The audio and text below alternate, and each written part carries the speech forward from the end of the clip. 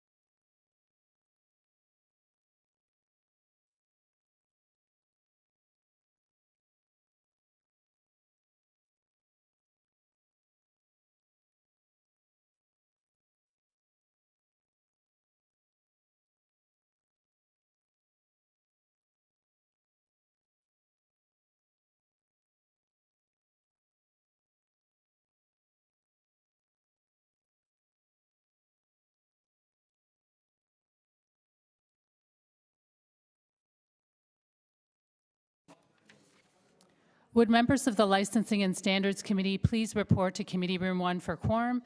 Committee Room 1 for quorum. Thank you.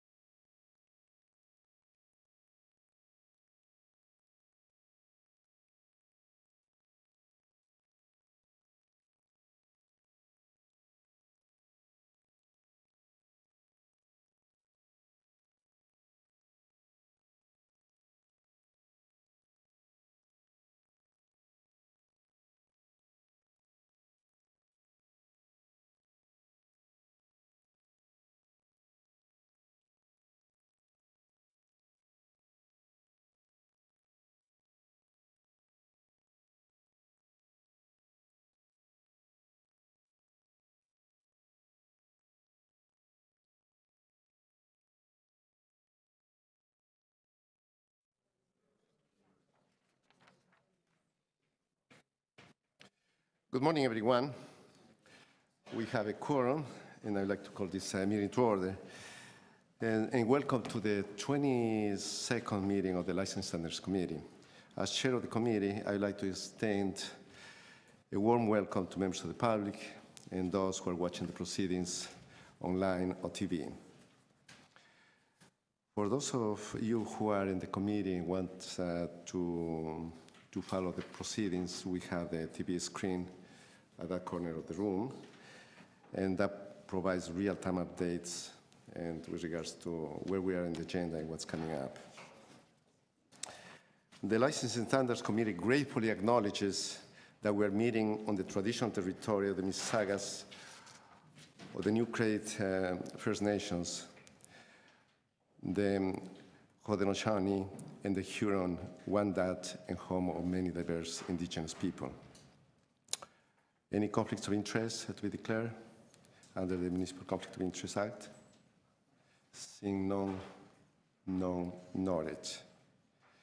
Can I have a motion to confirm the minutes of September the 18th, 2017? Councillor Di Giorgio, all those in favor? Against? Carry. Any communications? We do have, I believe, a new communication from the Vice Chair, Councillor Karygiannis. And this one?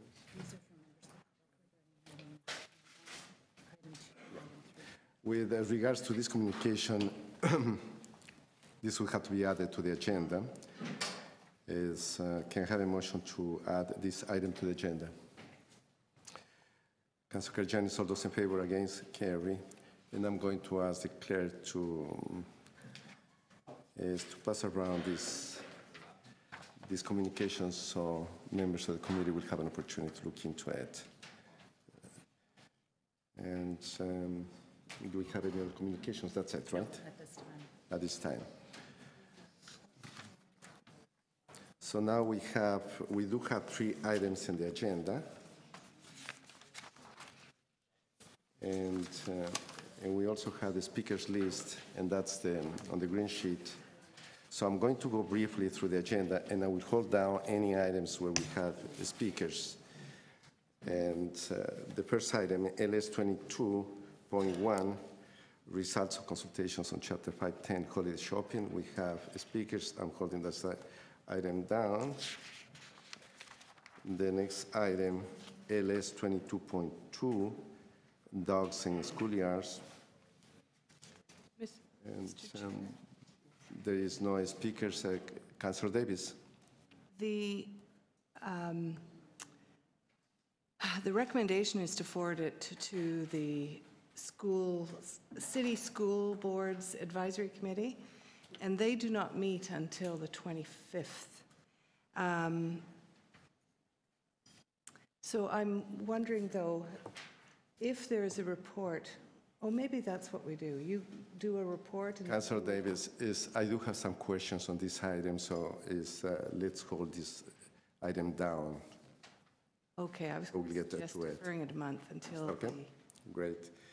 And the next item, LS 22.3, and that's natural garden notification to council work offices.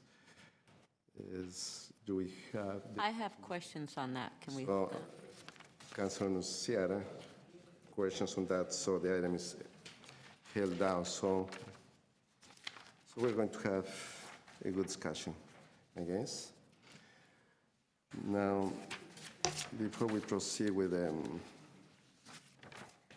first item,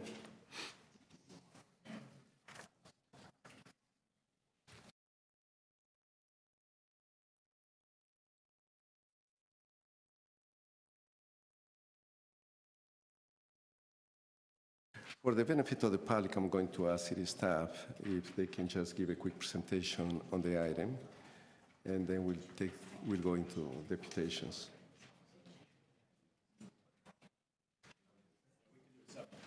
Okay, that's fantastic.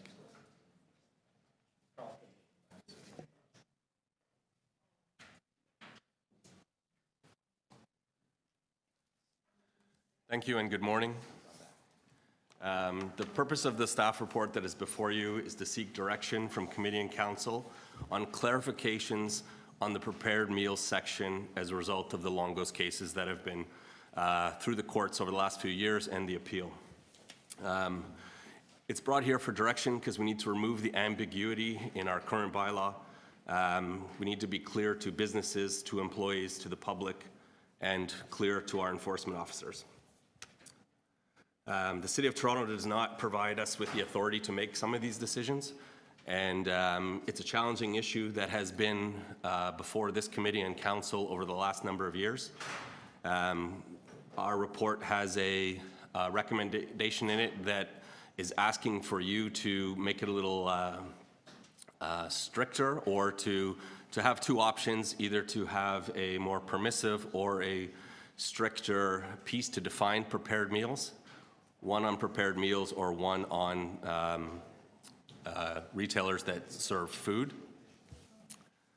So again, it's a very challenging issue. It's been here a number of times, and the reason it's here is specifically on the prepared meals piece, nothing else. While prepared meals is an exemption, what we really need from you today is some clarity so that we can clear up the ambiguity that is currently in the prepared meals definition. Great, thank you. So on that note, as chair of the committee, I just want to remind everyone, as city staff indicated, that the issue of holiday shopping was considered by City Council in April of this year. And because of the decisions that were made by the City Council, various decisions, the holiday shopping by law and the decisions of council restricts this committee in terms of debate or further motions that members of the committee may want to place. So I just want to be mindful about, I would like you to be mindful about that. So the item before us deals only with the public consultations that were undertaken by MLS and the impact on the expanding the application of the prepared meals exemption and the holiday shopping by law beyond restaurants. And that was explicitly noted by council. That was to allow other retailers like grocery stores who sell prepared meals to operate on public holidays. So that's the essence of it. The item does not deal with the broader issue of holiday shopping. So I just wanted to ask, before we start the deputations, I want to ask public speakers that to keep your remarks focused on the topic, or I may have to rule your remarks out of order if we are not within the topic. Having said that, you're going to have 5 minutes, all the deputants, to speak and to address the committee. There are 2 timers, one in the back and the other one in that corner, for you to keep track of the time as you speak. And with that, we'll proceed with members of the committee. In terms of questions to city staff, I think I would like to suggest that let's go through the deputations first, and then we can ask questions to city staff on the whole thing. Are we okay with that? Great. So we have a number of speakers. I'm going to call the first one Gary Sands, followed by Mark Hennessy and Gary Reges. Gary Sands.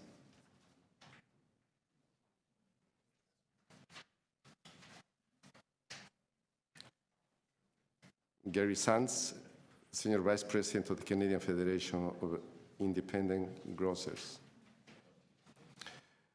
We'll go to the next one, Mark Hennessy.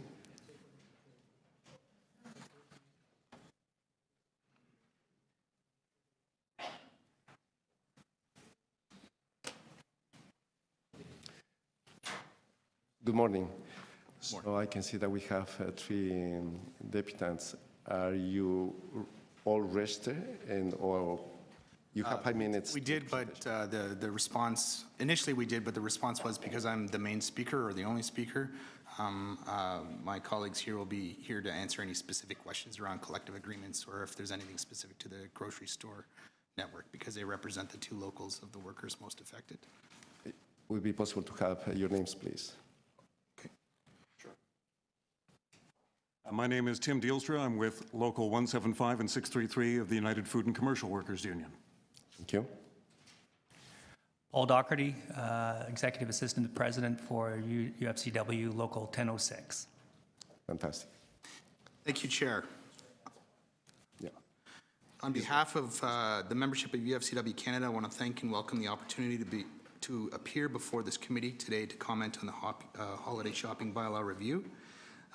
We've already introduced the two colleagues to my right, both of whom represent workers in the grocery, retail, pharmacies, and retail more broadly. UFCW Canada is Canada's leading private sector union. Together, we are more than 250,000 of Canadian workers strong. Across Toronto, we represent tens of thousands of members. Together, we're building stronger future for UFCW Canada members, their families, and communities while protecting and promoting employees' rights and social justice and equality for all.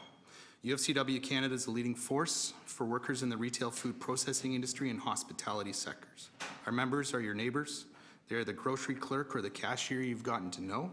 They work in meatpacking plants and hotels. Some work in nursing homes, drugstores, food processing plants, and many other sectors of the economy.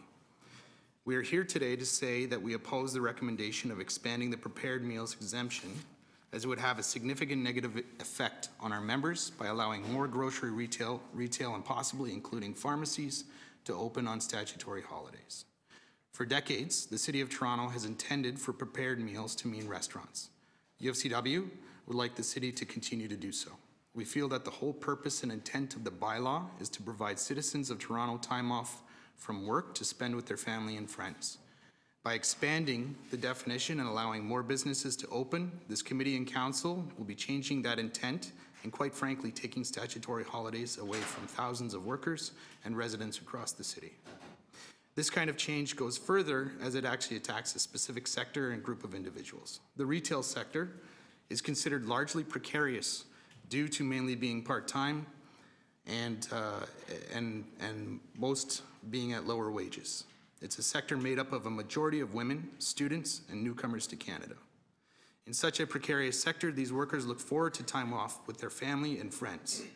These 9 statutory holidays represented the definitive time where they could plan activities outside of work. Again, let's be clear, we're talking about 9 days in an industry and a sector that would run 365 days if allowed. And in fact, the stores that are currently affected by expanding this definition already operate on every other single day except for those 9 statutory holidays. If the bylaw was amended to allow more stores to be open, our members would also be faced with the extra stress of having to find childcare on a holiday. A study from the Canadian Centre of Policy Alternatives shows that in Toronto, the average childcare fees for infants are $1,649 a month, toddlers are $1,375 a month, and preschoolers at $1,150 a month. This committee and council would now be asking parents to take on the added costs of childcare on these 9 holidays. That is, of course, if they are able to find childcare spaces open on such holidays. For our members who rely on transit, there would now be the added stress of getting to and from work on these days. The city runs a reduced transit schedule on these days, making it more difficult to plan a route to and from the workplace. This, too, could also potentially increase the costs of childcare as well if extra time was needed for travel. UFCW finds it odd that cities are making these kinds of changes in a time where mental health issues are on the rise. Studies now show that 1 in 5 Canadians will experience a mental health illness in their lifetime, and that by 2020, depression will become the 2nd leading cause of disability. As a society, and to you as stewards of that society, why would we consider adding more to people's anxiety or stress? It's for all of these reasons, the loss of family and rest time, the cost and access to additional childcare and transit, and the additional stress and anxiety added to what is often already a difficult family work-life balance, that we oppose moves such as this, which would remove holidays from the city's residents, including our members. And since I still have a small amount of time left, I just want to mention that we did actually survey our members on this issue, It's sort of in its infancy, but already within just a day, we have about 99% who would be opposed to having more stores open or their stores open particularly. And that was a direct survey with our members. Thank you very much for allowing me to speak.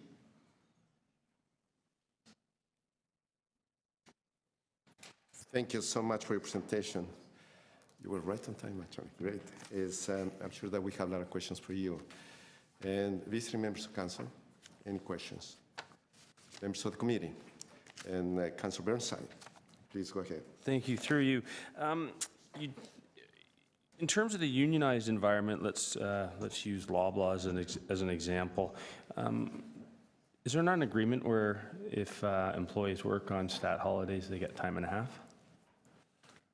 I'm going to refer to some of the folks who represent the collective agreements. Yes, there is. There absolutely is. But so you don't think, given that I know now that environment has changed and there are a lot of low-paying jobs, whereas that didn't used to be the case 20 years ago, do you not think that some people might want the opportunity to make time and a half?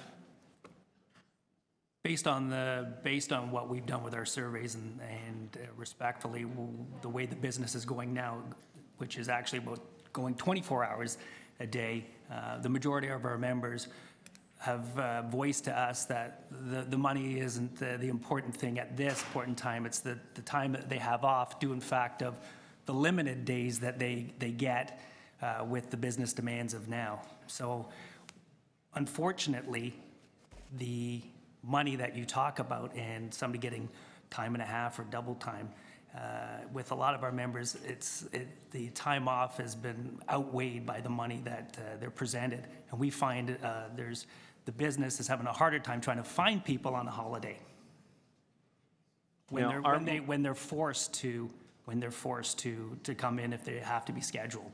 The majority of our members would say, I would rather be at home and forego the money because of the limited times that I actually get. Okay, but aren't a lot of your members part-time? So wouldn't they have days off just generally? I always thought the struggle at Loblaw, at least when I was there, was actually getting hours as a part-timer. We've been progressively working with Loblaw's company, especially with Great Food and RCSS, to have better scheduling. And we have found now with better scheduling that what has happened is our members now, they'll get their hours, but they still have to have other opportunities to work for other jobs, because with the cutting of hours, it's unfortunately allowed them to get hours at Loblaw's, but then having to go out and seek another job. So really, they're working 2 and 3 jobs that in a week. Okay. Thank you. But now, in the unionized environment, at least, I know we're not just talking about the unionized environment, but I'm pretty sure Loblaws wouldn't be able, I'm just using Loblaws because that's what I know, they wouldn't be able to compel workers to work with... Yes, yes they would. And you as a union can't help them? Unfortunately, with the language that we have since our conversions language started back in 2010, there's language within our collective agreements that say the company has the ability to schedule the particular part-time and even our full-time members, giving them only 24 hours notice, in some case 48 hours. So that, from retrospectively and respectively, when you're around, I'll leave that generically, with the change in business practices, the guarantees that we used to have in the conventional stores, we don't have those anymore. So there's no exemption. We continue to fight for it. Yeah, there's no exemption for stat holidays in that language? Not exemptions. In terms of the compelling people to work within 24 hours? Unfortunately, the compelling of 24 hours and 48 hours happen. Okay, and then my last question is, sorry, to you, Mark. Yeah. Mark. What would differentiate, I mean, you made a sort of a general statement about the accessibility of childcare. So what would differentiate retail workers in that challenge from, let's say, someone that works at a gas station, or someone that works in a bookstore or antique store or in the restaurant industry? What makes, you're asking us to have a specific policy directed at, well, you said precarious work, but I would think that the restaurant industry is precarious as well, that you're asking us to have a specific policy for retail workers where that doesn't exist. I'll even just use, we can just narrow it down to restaurant workers. Why would we differentiate? Or should everything be closed?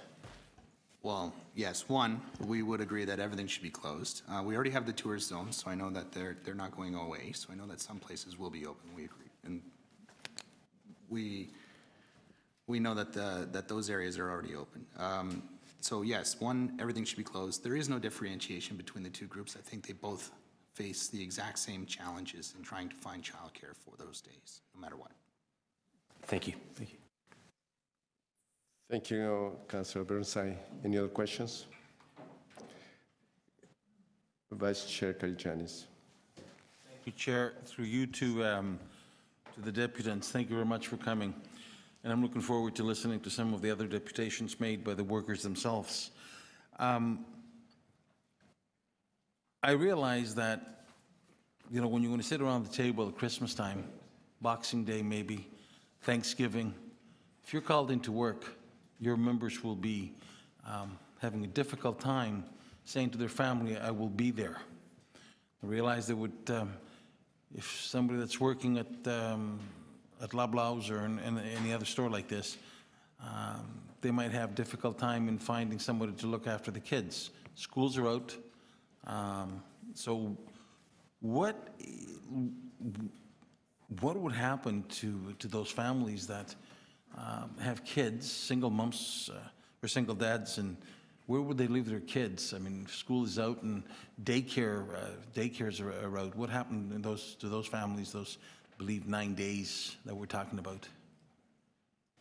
So to understand your question, you're saying that how are they finding childcare right now? Well, what would they do? I mean, if we were to force them to go to work, what fallback will they have? Childcare. I mean, if they have little ones. Well, they have to spend as much time as possible looking for that childcare.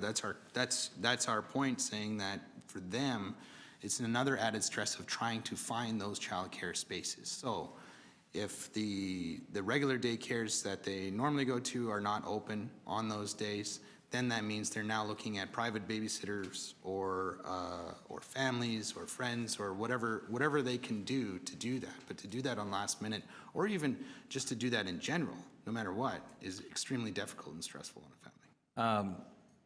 They would, if they have to go and they don't, you know, usually we would encourage them to take TTC. Now, TTC is running on on a holiday schedule. Yep. That will take, what, a half an hour extra for them to go there? From what we could gather when we looked at it, probably an extra hour either way, depending on the timing of the schedule. So if they're working an 8-hour shift, they're looking at 10 hours, never mind Thanksgiving dinner or Christmas dinner, and the private babysitter that they have to find, it's for a 10-hour shift. How many people do you guess in your union will be put in that position? Give us a ballpark number. In terms of families? Let me ask this. How many people does this, if we were to allow during those holidays for people to work, how many of your union members, how many people in your union will be affected, roughly? Well, in our particular local, we have No Frills, your independent grocers. We have Loblaws, Great Food, and RCSS. We have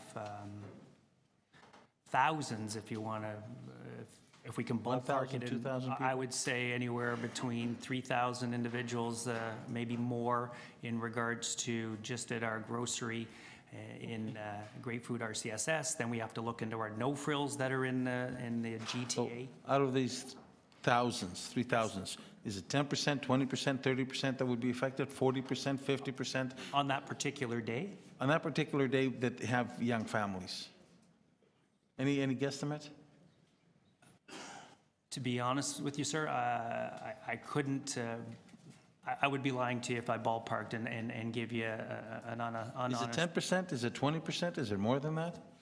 What would Families you guess? with us, yes. It would be anywhere between 20 and 30% that if I was off the top of my head. So if you got 3,000 people that are working 30% would be anywhere between 800 to 1,000 people that would be affected, that have little kids, that will have to find daycare in order to look after them.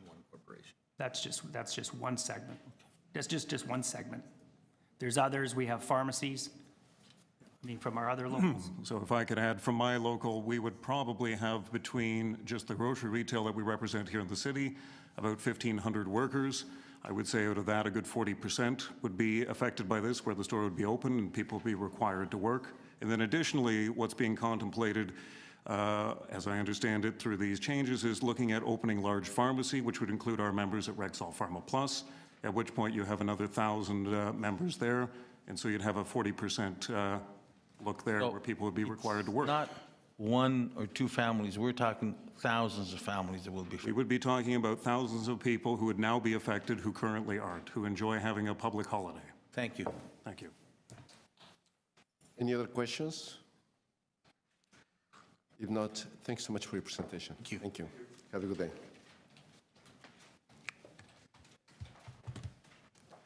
The next deputant is Gary Riges, followed by Deb Henry and Tammy Laporte. Good morning. Good morning, and thank you for the opportunity to talk about Toronto's holiday shopping bylaw. My name is Gary Riges. I'm the Director of Government Relations for Retail Council of Canada. Retail Council of Canada is the voice of retail in Canada and represents more than 17,000 Ontario storefronts of all retail formats, including department, specialty discount, independent stores, online merchants and general merchandise, grocery, and pharmacy. Our membership represents over 70% of core retail sales in Canada. Government will understand that due to changing lifestyles and work hours, significant segments of the population are demanding more flexibility in retail hours of operation. Further, there are many retail employees who observe different religious or cultural holidays than the standard ones, or who require or appreciate the opportunity to earn holiday and/or overtime pay. Lastly, for a significant number of our employees who choose to work part-time because of our other commitments, including education, childcare, or family care holidays, may be among the limited list of days on which there are no conflicting commitments or for which other caregivers may be available within the family unit. RCC and its members would applaud the elimination of the bylaw in a perfect world, as retailers want to respond to customer preferences. Successful retailers are constantly tweaking their business practices to achieve the delicate balance between responding to customer demand while being financially responsible and realistic.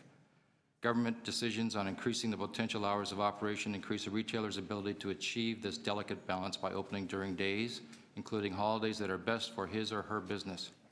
In providing this choice, some retailers will decide to open, while some may choose not to open for business. Regardless of the operational decisions made at the store level, retailers would appreciate the opportunity to make that choice based on what they feel is best for the business and their employees. RCC believes that the decision on whether or not retail outlets should be open for business should be at the discretion of the business owner without restrictions imposed by government. If government insists on having rules on whether or not retail outlets should be open for business, those rules should apply even-handedly and not discriminate based on merchant size, type, or product offering. Retailers should be allowed to determine their own hours of operation based on consumer demand and employee availability and interest. In the retail world, change is happening every day. Retailers must adapt to remain relevant. So too must the city change to be more attractive to have businesses investing in the city and for tourism to flourish. Currently, businesses such as restaurants and theaters can be open on holidays. Retail should also be allowed to be open to support the tourism experience. In today's environment, more people are visiting Toronto, especially with the favorable U.S. exchange rate. Retailers want to truly be open for business. It's interesting, in a recent newspaper article about the taxi licensing in Toronto, the statement was made, the regulation governing, for example, Uber aims to allow innovation in the marketplace without loss of public value that the city needs to protect. This approach was put in place to support different operating models. I find it interesting that the city won't use this approach with the holiday shopping bylaw. Instead, it is stuck in the past. RCC cannot support an approach that allows certain retailers to be open while forcing others to be closed. For these reasons, we support the elimination of this bylaw. This will allow the retail community to determine their own hours of operation on holidays in order to meet the anticipated consumer demand. This approach has been successfully used in the Western provinces, BC, Alberta, and Saskatchewan, and there has not been any negative impact on economic activity in those jurisdictions. Help thaw Toronto's approach on this issue as it is stuck in the past. Don't miss the opportunity for positive change. Thank you. Thank you. Councillor Fletcher, you have a question for the deputy. Yes, I just Please go checked ahead. with the chair, and he'd been quite clear about what this meeting is about. Are you aware it's only about prepared foods and how to determine prepared foods in our bylaw? I am aware of that. I'm also And aware it's how... not about any of the 9 holidays being able to, anything other than prepared foods. I understand that. But your deputation seemed to be talking about all 9 holidays rather than just prepared food. Well, I was just also wanted to understand that it's quite narrow, that council said we're leaving the stat halls and we have to determine how to approach prepared foods. I appreciate that, Councillor. Thank you. Thank you. It's just for, I'm not sure, Councillor Fletcher, if you were here when I made my remarks at the beginning. I was very clear that the item that we're dealing with today, it doesn't deal with the broader issue of holiday shopping overall. And I did ask deputants to please focus the remarks on the topic that's before us. Otherwise, those remarks will be out of order. So those remarks will be out of order. So I was very clear at the very beginning. Having said that, any other questions, Deputant? Is Vice Chair Karygiannis, please go ahead. Thank you, Chair. Thank you for coming to make your deputation, sir. So let me understand clearly, maybe I misunderstood. You're advocating for us to support allowing stores to open on stat holidays. In a perfect world, Councillor, we'd like the retailer to be able to make that decision. Sir, in a perfect world, I sit around the kitchen table at Christmas time and have dinner with my family. I hope that you would like those employees to do the same also. In this environment, Councillor, you're able to do that, and the employees are allowed to make the choice whether they want to work or not, based on the laws of the province under the Employment Standards Act, to the best of my understanding. In a perfect world, employers will not be taking it out on their employees if they refuse to go to work. However, in this world, I would say to you that if you don't go to work, you'll be marked by the employer and probably, encouraged to leave. Would that be incorrect? I think, Councillor, that in many cases, we've found that employees are grateful for the opportunity to earn additional money, to be able to apply to the various factors that they have to provide for. It's a voluntary thing. No one's forced to work, as I understand it. So if the employer calls through the chair to you and says, I'd like for you to come out to work on Christmas Day or Thanksgiving Day, and the employee says, well, I don't think I want because I want to spend time with my family. In a perfect world, do you think that employer will be very happy with that employee? The employer knows that the employee is protected under the Employment Standards Act and has the ability to refuse that work. True enough, through the chair, but how many employers do you think will be very happy? It's a voluntary kind of request, and there are other people in the employee pool that might relish the opportunity, Councillor. Through the chair to the deputy, and really appreciate your thoughts, sir. How many employees, when the employer calls and says, I want you to come to work, although begrudgingly, do you think they will say no, knowing full well that if they don't go, that they could be facing employer discipline or employer, let's say, be ostracized? I'm not aware of those situations, Councillor, to be fair. So you're not aware, through the chair, that if an employee refuses to go, they will be marked. You're not aware of any situation like that? No, our members want to comply with the laws of the land. So through the chair, your members will not take it out on the employees? I believe that he has answered that question, yeah. That's what I'm hearing, already, right? yeah. Yes. Thank you, appreciate that. Thank you. Is Councilor Burnside, please go ahead. Thank you. Mine's a very straightforward question. We heard about this perfect world, and we heard about Christmas, which I believe is actually a Christian holiday. Is your workforce all Christian? Our workforce is identical to, and mirrors what the population exists in. So there could be people that would not necessarily even celebrate some of these holidays. That is correct. Thank you. Thank you, Councilor Burnside. Very straightforward. Any other questions? Thanks so much for your presentation.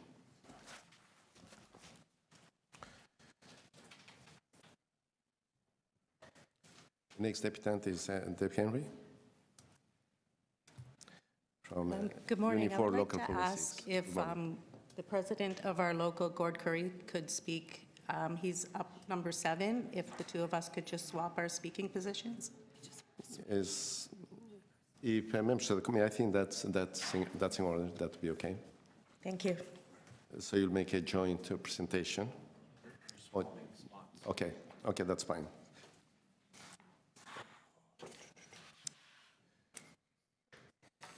Mr. Curry, please go ahead. Yeah, good morning, Councillor, City staff. My name's Gord Curry.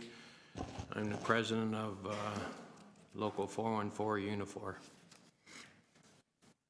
Sitting beside me is Tony Falcone. He's the vice president of Unifor Local 414. Okay. Is that time going already? Our local union represents 13,000 workers, mostly in the retail and service sectors all across eastern and southern Ontario. Our members work in retail supermarkets, pharmacies, as well as food service, warehousing, and other service-related industries. About 2/3 of our members work in the Greater Toronto Area, including under Metro and Loblaws family of stores. I thank you for the opportunity to speak here today on the staff report and recommendations regarding Chapter 510 and its prepared meals exemption. As you can imagine, this is an important issue that touches the lives of tens of thousands of workers in the city. I can tell you that 4,000 uniform members are directly impacted by any change made to Chapter 510 rules. This is a bylaw that ensures these workers receive much-needed time off the job, time to spend with family, time for some guaranteed rest on 9 identified days of the year. As you can imagine, it's difficult to plan a life when work schedules fluctuate from week to week, there are no set work hours, and when pay is well below average. That's the reality for retail workers. That's why our union spoke out strongly in opposition to a 2012 city proposal to weaken these protections. That's also why our union spoke out strongly in opposition to a new set of proposals that would have gutted the bylaw earlier this year. And that's why we're speaking out again today. The staff report published on October 6 recommends that City Council expand the scope of the bylaw, allowing supermarkets and pharmacies that sell food to now open their doors on public holidays. That includes Christmas, New Year's, Labor Day, Thanksgiving. City staff has tabled 2 options on how to best do this. Unfortunately, neither of these options tabled are in line with the proposal Unifor and other city unions and worker advocates made, and that was simply to clarify the definition of prepared meals in the bylaw. Our proposal was to make clear what has been the historical application of the bylaw to allow restaurants to open but not grocery stores. It appears city staff disagrees. What perhaps most frustrating is the part of its rationale city staff continues to suggest there has been some sort of transformation in the Toronto supermarkets. They suggest that a supermarket 20, 30 years ago never sold a prepared meal, and that only today do stores sell barbecue, chicken, pizza, and sushi. This is absolutely and completely false. I'll tell you what matters. That a single mom might have to leave her kids with a babysitter on Christmas morning because she has to punch in for a shift at the store, or that a young worker has to cancel plans to visit a loved one on a long weekend because they are being told to put in a shift, or that a minimum wage worker might have to pony up cash to take a taxi into work because there's no other transit available. Not only do I think workers should have the right to rest and recharge on holidays, but I also worry that the rights of workers to fair pay and scheduling on holidays won't be properly enforced. Research in 2015 shows that public holiday infractions were among the top 5 most commonly reported in Ontario. During a special precarious work employment blitz, Nearly 1/4 of violations involved holiday pay and scheduling. Just because there are laws on the books that protect workers doesn't mean they are enforced. Further extending these bylaw exemptions without a push for greater enforcement of laws would only leave vulnerable workers more vulnerable. We are not pleased with the options that have been tabled by city staff, but we are especially not pleased that of the two options the staff have recommended extend the bylaw exemption to include supermarkets and pharmacies, the more damaging of the two options. On behalf of the union and our members, I strongly urge this committee to change course. At the very least, we urge you to consider accepting option 1 in the report as the appropriate path forward. This option would steer clear of a full-scale expansion of store openings, would limit the exemption to those establishments that actually sell prepared meals, and would at least particularly preserve the bylaw's original integrity. Thank you for this opportunity to speak. I look forward to your questions. Thank you. Any questions? Councilor Burnside, please go ahead. Thank you. Through you to the deputant. So you have a concern that the city, or I guess the province as well, because they enforce a lot of the employment standards, but there's an issue with enforcement as it currently stands. Yes. Okay, so, and you're aware of the court case involving Longos? Yes. Okay. So as it currently stands, well, it's not workable, but there are, if you go into the Shoppers Drug Mart, there's certain areas that are roped off and certain areas that aren't, correct? Okay, so if we can't enforce, if we don't have the ability to enforce, what's the point of these rules? You do have the ability to enforce, obviously. So it's a, but you said we can't, we're not enforcing. So to put rules, extra rules in place, Well, I don't understand. Tony, you want to read that? So right now, as of 2015, there were 17,000 employment standards claims filed with the Ministry of Labor about public holidays and public holiday pay. That's how many complaints there was. So at the end of the day, I guess council is going to have to make a decision on how they're going to handle this matter. And what we're looking at, in the perfect world, what our world is not to have the stores open. At all? Any stores?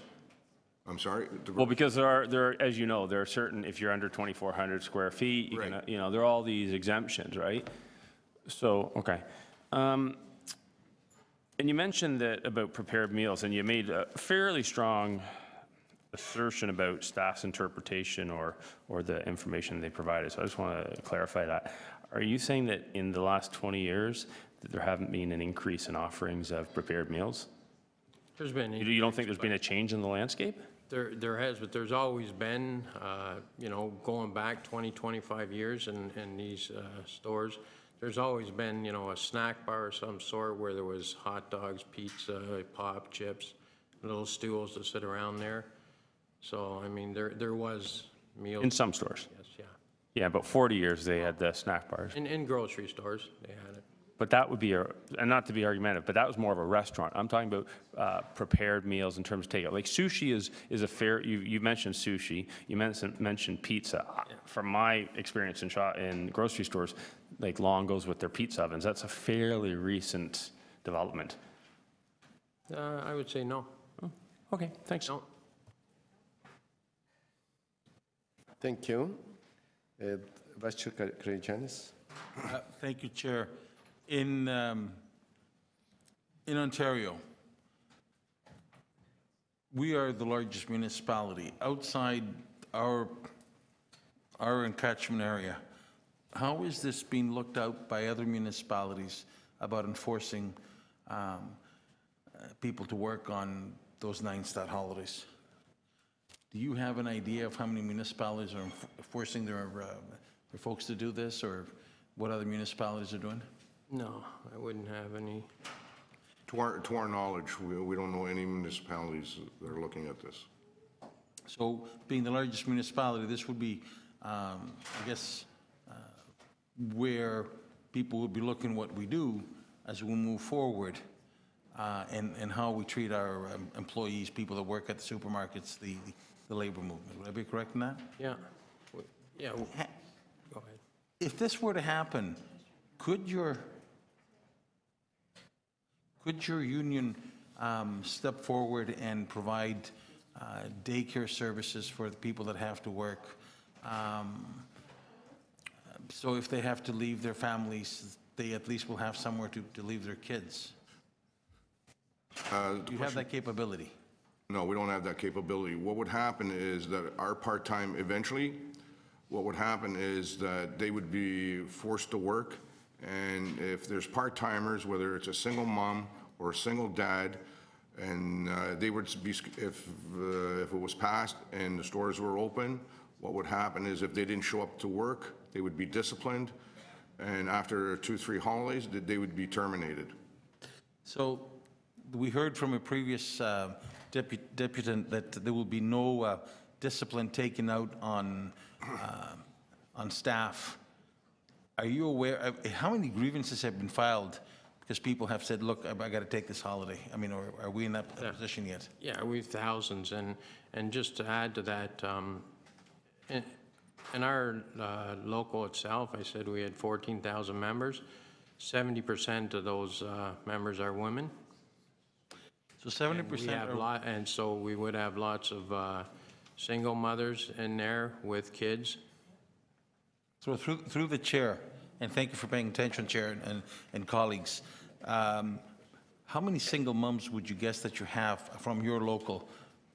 In our local, and we're talking again down, we're about 4,000 members in the Toronto area. Let me rephrase this question. How many from your 4,000 members that you have through the chair would be affected and they will have to work on those stats holidays? Oh, I'd say over half of them. Over 2,000? Yeah. Out of those 2,000, or your 50%, how many would you say have small children that they will have to make alternative means to leave them somewhere with a grandma, granddad, or a nanny because there's no daycare? Educated guess, I'd say half of that as well, maybe more. So we're looking at 1,000 people that would have 1 or 2 children. Yeah. That probably about 1,500 kids that will have to be placed somewhere on Thanksgiving, on New Year's, on Christmas holidays, because mom and dad would be probably, or mom will have to be called into work. Absolutely.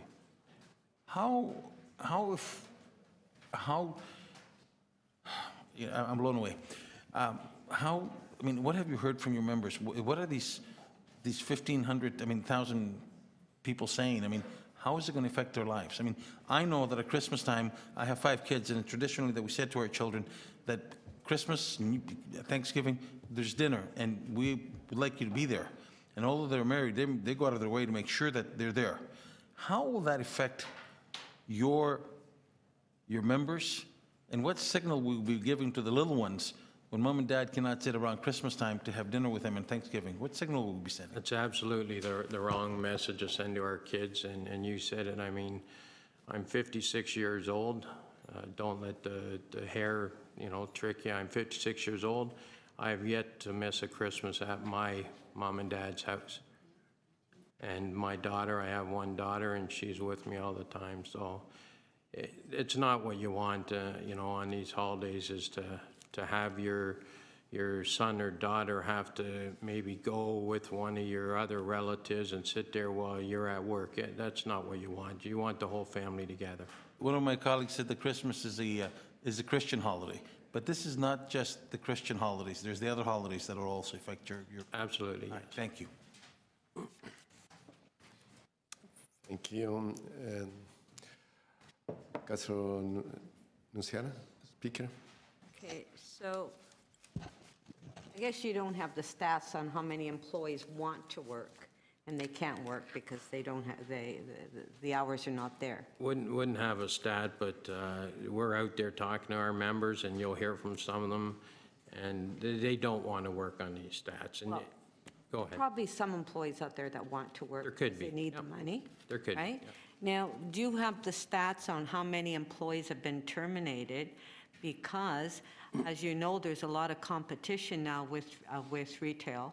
And a lot of them are closing up in Toronto, and they're relocating outside the city. They're going to Woodbridge, and they're going to other small municipalities to work. So what are the stats on the number of employees that have been terminated because the businesses have gone out of business? And I couldn't give you the stats, but I can tell you that, you know, in the stores and that, there's a huge turnover in part-time. So a lot of these members, if they were being disciplined by that, might be walking away and going to the next supermarket, like you suggest, or anywhere else. But a lot of the businesses are closing up. You know, you realize that. So a lot of employees have been terminated because there's no jobs. But from our point of view, we're talking about grocery stores. We're not talking. I understand. I Our have a lot of grocery stores that are closing up too. Well, from our point, and we work for we work for Metro. Metro does not move stores because they move into the busy areas, and our majority of our stores are in Toronto. Okay, that's it for my question. Thank you, Madam Speaker. Any other questions? If not, thank you for your presentation. Thank you. We'll move to the next deputant, and that will be Tammy Laporte. Tammy Laporte, number 5. Good morning. Good morning. Good to have you here. Thank you. You have 5 minutes. Please go ahead. Thank you. Good morning. Thank you for letting me speak, Chairman, City Councilors, and staff. My name is Tammy Laporte, and I am employed by a grocery store for the past 19 years. I am a member of Unifor Local 414. I am also a single parent. Working in the grocery business is difficult. Wages are low and schedules change week to week.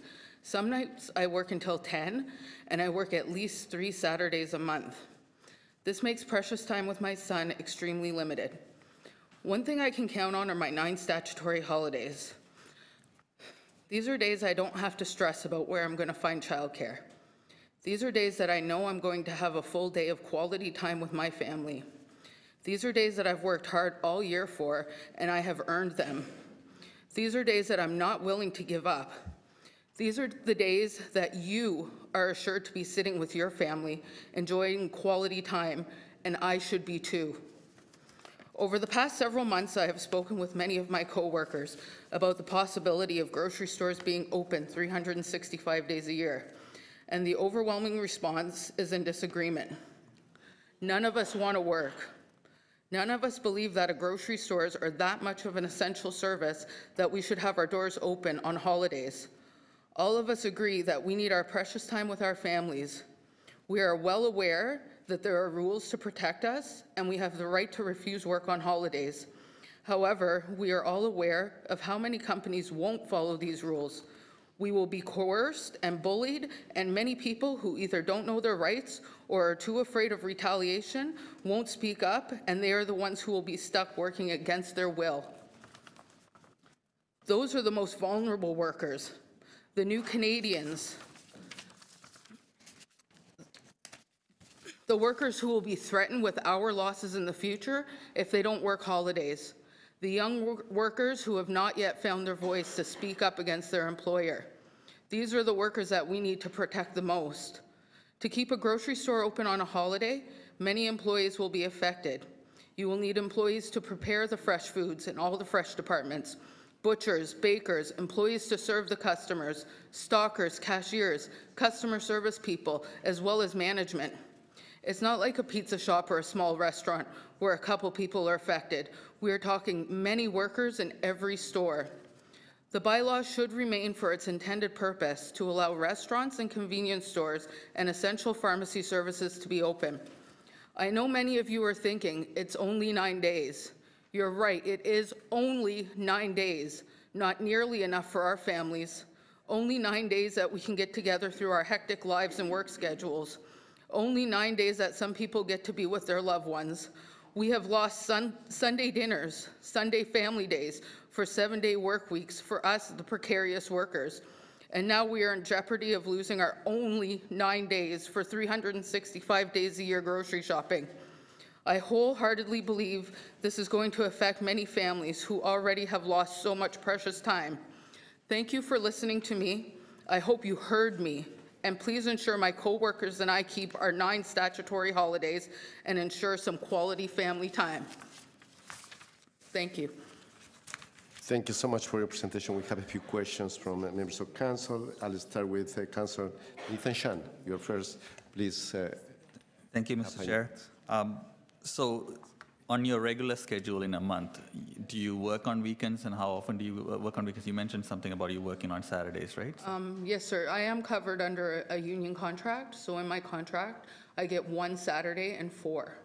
And sometimes they will rotate it, either Saturday, Sunday, or Sunday, Monday. And it's supposed to be equal. So 6 Saturdays off a year, sir.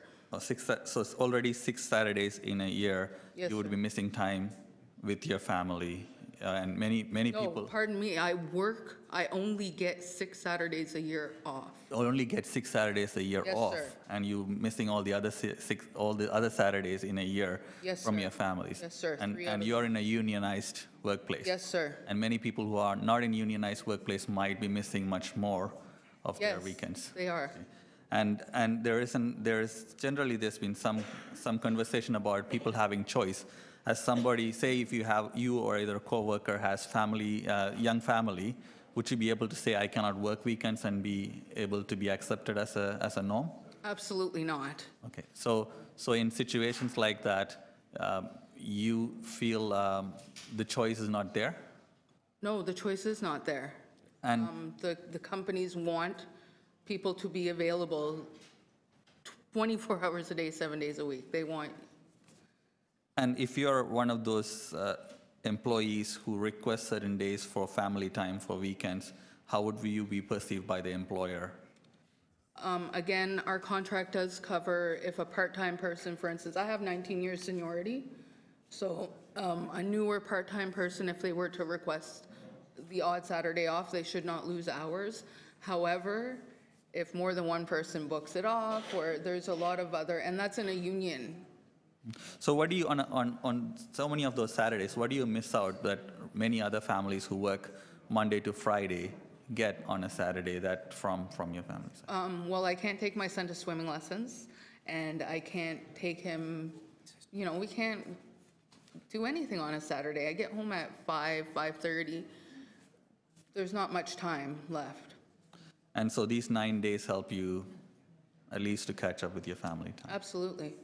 If there are people who are not happy, or if they feel like they are forced into doing something, where do they go? And do they often go to get legal support, or are they able to access support to feel if they've been forced into a schedule? No, I think a lot of people are afraid. They're afraid to speak against their managers. They know they control the schedule, especially in non-unionized.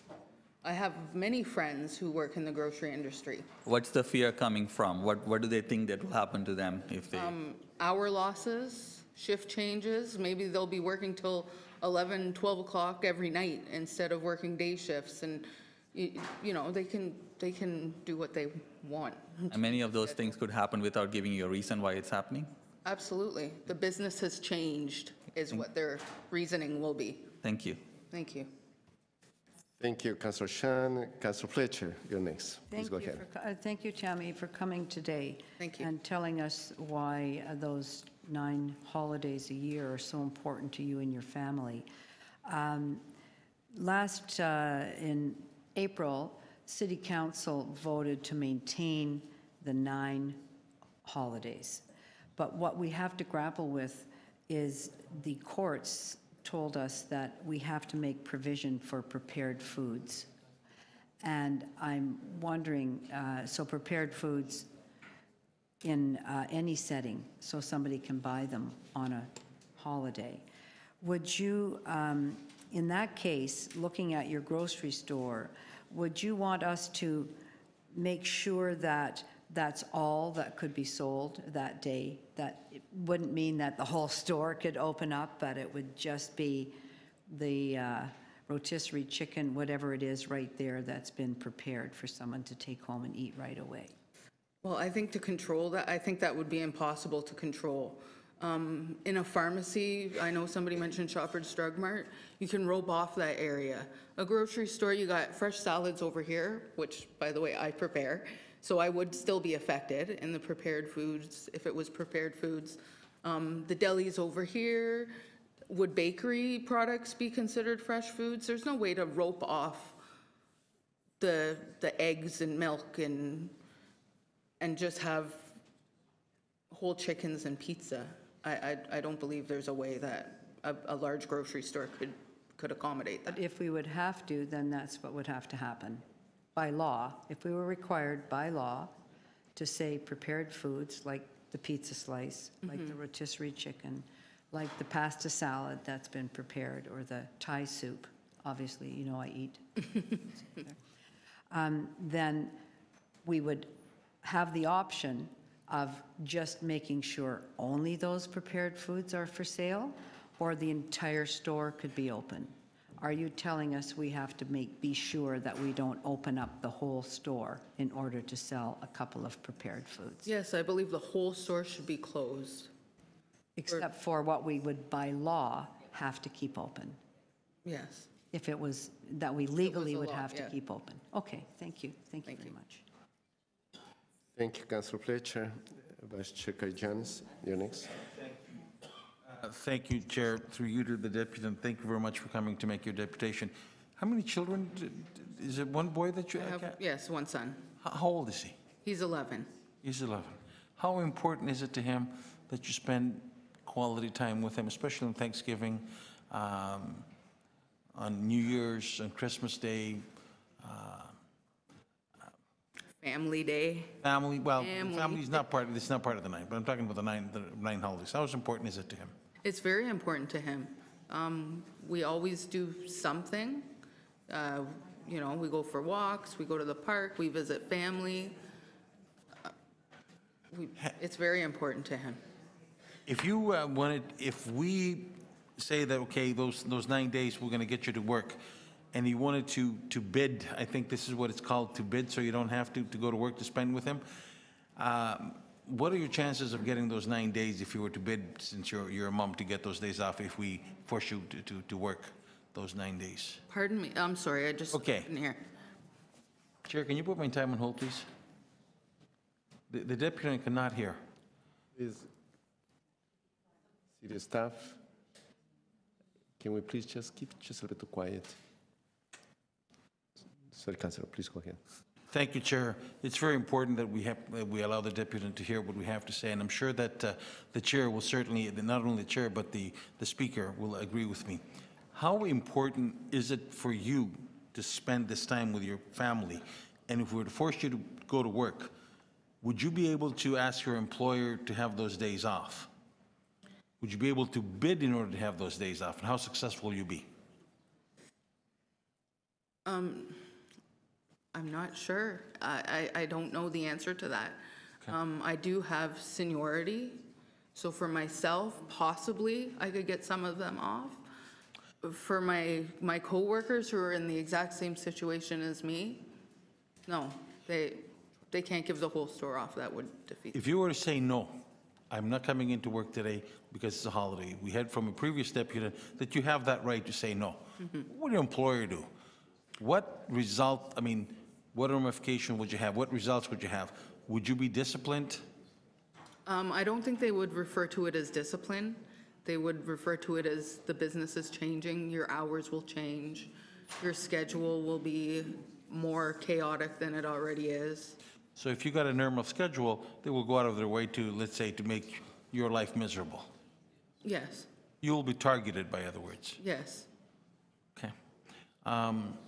Thank you. Appreciate it. Thank you. Thank you. Any other questions? If not, thank you for your deputation. Thank you. The next deputant is Kim Mullen.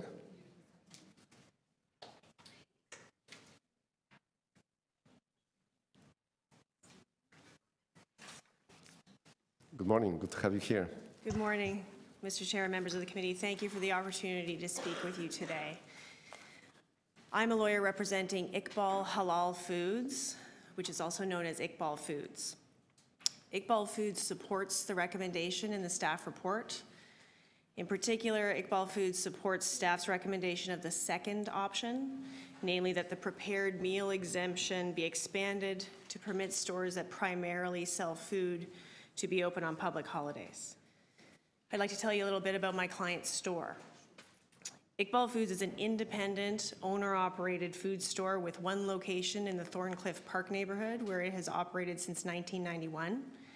It's a unique store in that it caters to the dietary, ceremonial, and religious needs of a number of South Asian communities: Muslims, Sikhs, Hindus, and other religions.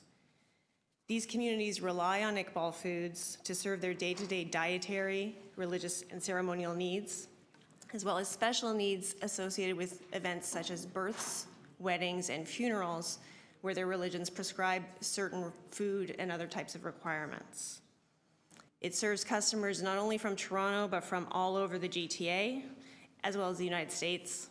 Customers travel from places as far as Sarnia, Ottawa, Sudbury, and Cleveland to buy items that aren't available in their own towns. Often the religious holidays and life events that are celebrated by Iqbal Foods customers fall on or near days when the city's bylaw requires stores to be closed. For example, in 2013, Eid, a two-day religious festival, fell just after Thanksgiving Day. And on those days, Iqbal Foods customers often require special foods and special other services. For example, one such service that Iqbal Foods requires is the preparation of animals for ritual sacrifice. That's something that's required by a number of religions. If the store is closed, they can't access that service. I'm sorry, someone's cell phone is ringing. So this causes hardship for Iqbal Foods and for its customers. And in addition, a number of the holidays on which the bylaw requires stores to be closed reflect Christian religious holidays and Christian values. Not only does this fail to reflect the diversity of Toronto, it also raises serious human rights issues regarding accommodation of religious and cultural differences. Iqbal Foods has been seeking relief from the bylaw since 2013 and has been raising these concerns, in particular the human rights concerns, since 2014. We have raised these issues before the Economic Development Committee, before Council, with individual members of Council, and with staff in the licensing department. And frankly, the city has failed to grapple with these issues or even to consider them.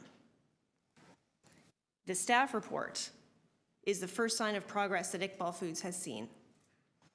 While the recommendation in the staff report also does not specifically address the cultural diversity issues that we've raised, it does at least provide a solution for Iqbal Foods and its customers. And therefore, I recommend and urge you to adopt the second recommendation in the report, namely to allow stores that primarily sell food to be open on holidays. Thank you. Thank you. We have a few questions from you, visiting members of council. We'll start with Councillor Fletcher. Councillor Fletcher, you have 5 minutes. The staff recommendation actually is to seek direction. Would you agree with me? It is, but it provides through you, Mr. Chair, it is to seek direction, but it does provide two options. The first one, simply to clarify the prepared meals exemption, and then the second, to permit stores that primarily sell food to be open on holidays. So primarily sell food would mean yours plus all the large supermarkets. In other words, they would be open. And you agree with me that option number one basically says that the city has to look at accommodating prepared foods, but we shouldn't expand it for the whole store. You're a lawyer, so I'm asking you if that really is what number one says to you. Option one does say that the option is to define prepared foods and exempt stores that sell prepared foods. Well, we have to live by, because of the court case, yes. The city has to determine how we're going to approach and deal with prepared foods. Right. Would you agree with me? I agree with that, yes. And we have a couple of options. Mm-hmm. One is to simply say, well, if you've got prepared foods in your store, keep the whole store open, which is what your suggestion is.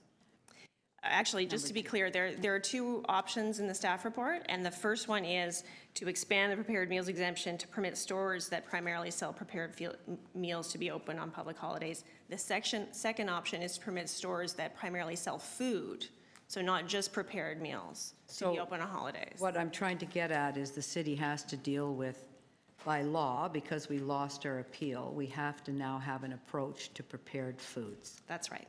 We could have an approach that says, okay, the entire store is open, or we could have an approach that says, okay, just your prepared foods area is open.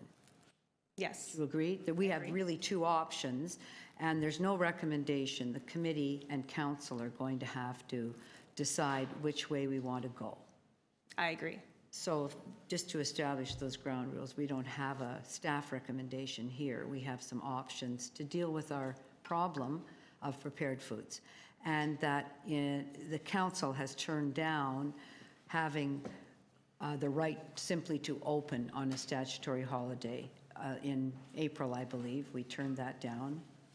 Yes, and my client did make a submission and raise these issues, and they were not addressed. Right. So council has been very clear, you would agree with me, City Council, on maintaining stat holidays, the 9 statutory holidays in our city. The 9 statutory holidays, those holidays are, we didn't make them up, they're provincial statutory holidays.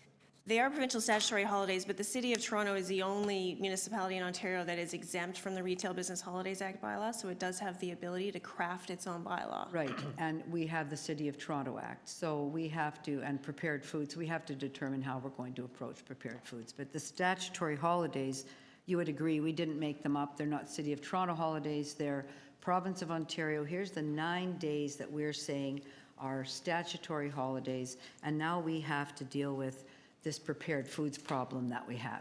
But you would agree that around the 9 holidays in April, City Council said, we support workers having 9 statutory holidays, and that stores, if they don't meet the 24, how many square footage, et cetera, that they're supposed to be closed.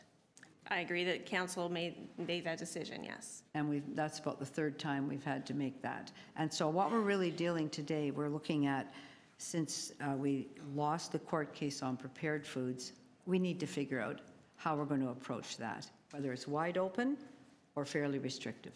Right. Okay, thank you. I just wanted to clarify that we're talking the same language here today. We are. Thank you so much. Thank you, Councillor Fletcher. Is Councillor Shan, you're next. Thank you, Mr. Chair. I just wanted some clarification around the cultural aspect of the holidays that you were trying to shed some light on. You were saying that the holidays are predominantly or mostly Christian-based, and that was a concern. Can you explain why that is a concern? Why is it a concern? Well, they're not predominantly. I would acknowledge that not all of the holidays are Christian-based, but there are 3 that are explicitly religious holidays: Good Friday, Easter Sunday, and Christmas Day. Those are explicitly Christian religious holidays. Also, New Year's Day is a day that is a holiday that is not, well, New Year's Day in different cultures and different religions is different. And also Thanksgiving Day is a day that's often not celebrated by people of different cultures. The reason why it's a problem is because it reflects a particular religion. So what the concern is that the holidays that are reflective of other communities aren't holidays, or the concern is that these holidays should be functional days? The concern is that people who don't observe those holidays are required to, in the case of my client, to close on those holidays, and that and in the case of his customers, are prevented from accessing foods and other things that they need, and often in situations where it's on or about the time that they need things for special life events or their own religious holidays. So for example, you mentioned certain communities that Iqbal Foods serves, certain religious communities. Does Iqbal Foods close on those days that those communities have those festivals? Not necessarily. And they have the option to close on those days? They do. And they don't close on those days? Sometimes he does close on those days. But it's other days, on those holidays, even though their communities might be celebrating on those days, they're still open on those days? Often because the community wants the store to be open. So who works at Iqbal? Generally, like the communities of, is there on the days of the holidays, are there, it's the same days as the children might be. So what impact do you see on the workers if the store was to be open? On the holidays on the and 9 days, bylaw? yeah. The workers, my understanding is that the workers who work at the store mostly live in the neighborhood, in the Thorncliffe Park neighborhood, and so they are often able and usually do walk to work. Okay. So the transit issue isn't an issue. And as far as childcare, I think some of them would be in the same boat as other employees, and some of them would have other options, family or other options for looking after children. And if they, because you are talking about a specific client, my questions are a bit specific. So if they are, do they have, we had previous reputants who said they get 6 Saturdays off in a year or something. Do you have policies where weekends are exempt for people, or how does the schedule work? I'm not aware of how the schedule works generally. Okay.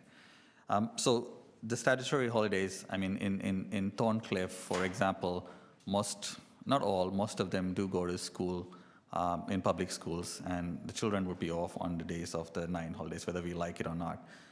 So you don't see any impact directly on the people who work in the store. Do you have an idea of how many people work?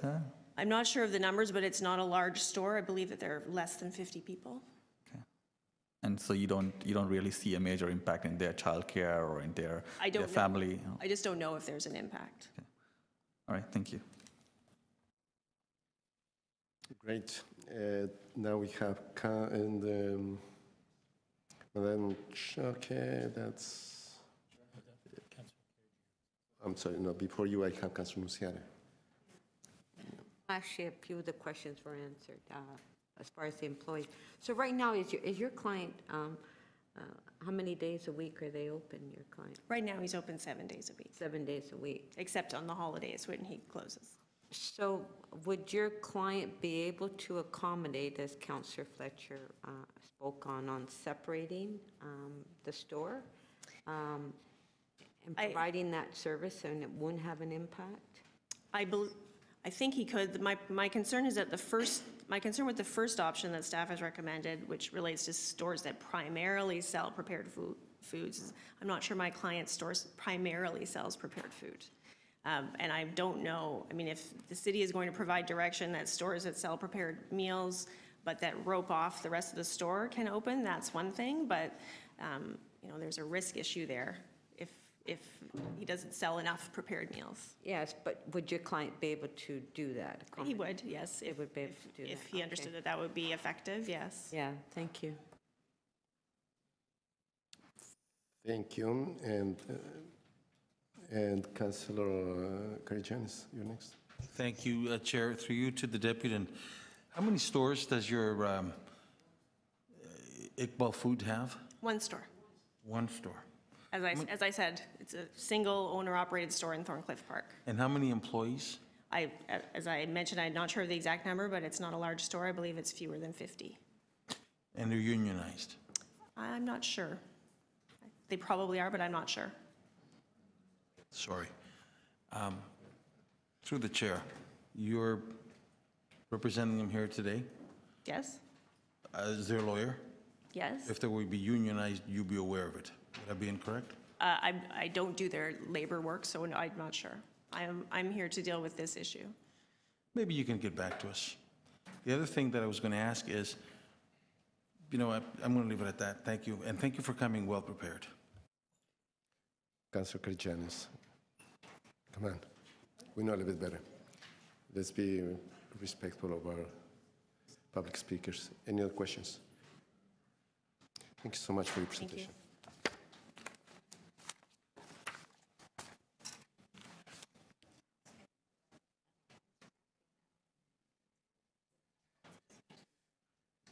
So now we'll go back to number 4, Deb Henry. Thank you for coming. Good to have you here. Please go ahead, 5 minutes. Thank you for having me. Good morning, Council and Committee. My name is Deb Henry. I've been a grocery store worker for 13 years and a member of Unifor Local 414. I have 2 children, 6 grandchildren, and my daughter, who is also a grocery store worker in the Fresh to Go department, which makes the chickens, pizzas, and sushi. She has 3 children. Myself, my husband, and my mother all live in the same home, trying to keep the family together. My family is the reason I'm here today to discuss the importance of family values and traditions. These large companies that already make multi-million dollars in profits every year feel they are losing out to the competition and could be making much larger profits if their grocery stores that sell these chickens, pizza, and sushi could stay open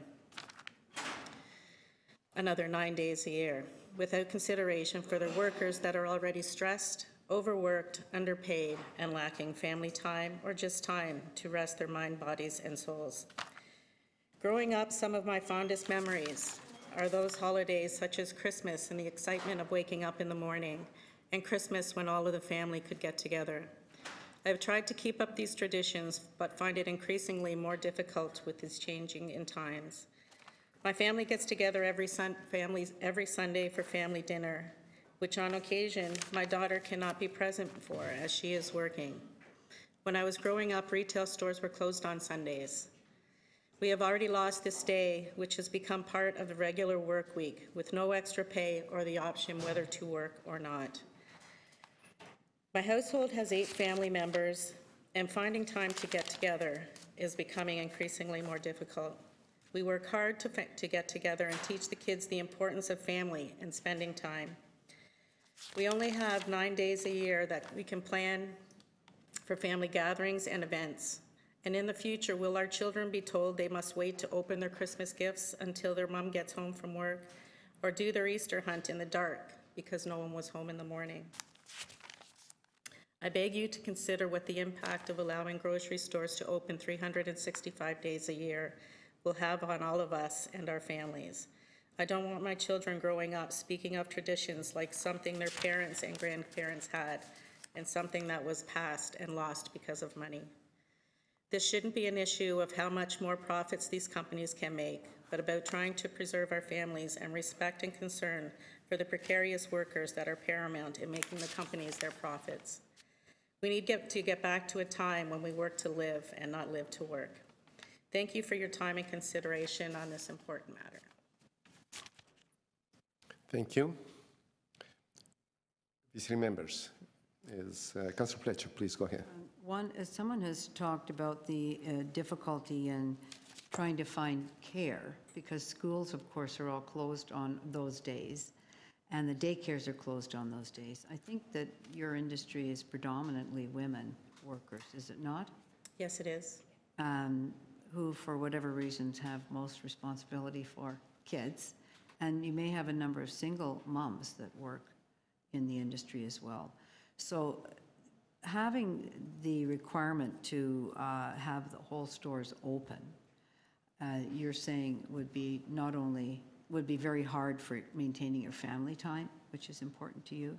Would it also be difficult to find what you're going to do? You'd be scrambling to find out what Absolutely, you're going to do and I'm with your finding as a grandparent, and we are all getting old, we're finding that we are taking care of the children so these parents can get out and work. I know that's one of the reasons that my daughter and her family live with us so we can help pick up the slack. Otherwise, she wouldn't be able to pick up the hours, and grandparents are becoming the caregivers, and that's not by choice, it's a necessity. So out of 10, how important are those days for you, for your time you're connecting with your family in this? 10 and a half. 10 and a half, okay. Thank you. Vice Chair Janice, you're next. Thank you, appreciate it. I'm sorry, I might have missed it. You said you had a daughter that also works in the industry? Yeah, and she works in the Fresh to Go department, which would be if they do decide to rope off the rest of the stores, she would still be obligated to work. She works in that department. And you yourself also are in the same industry? I am.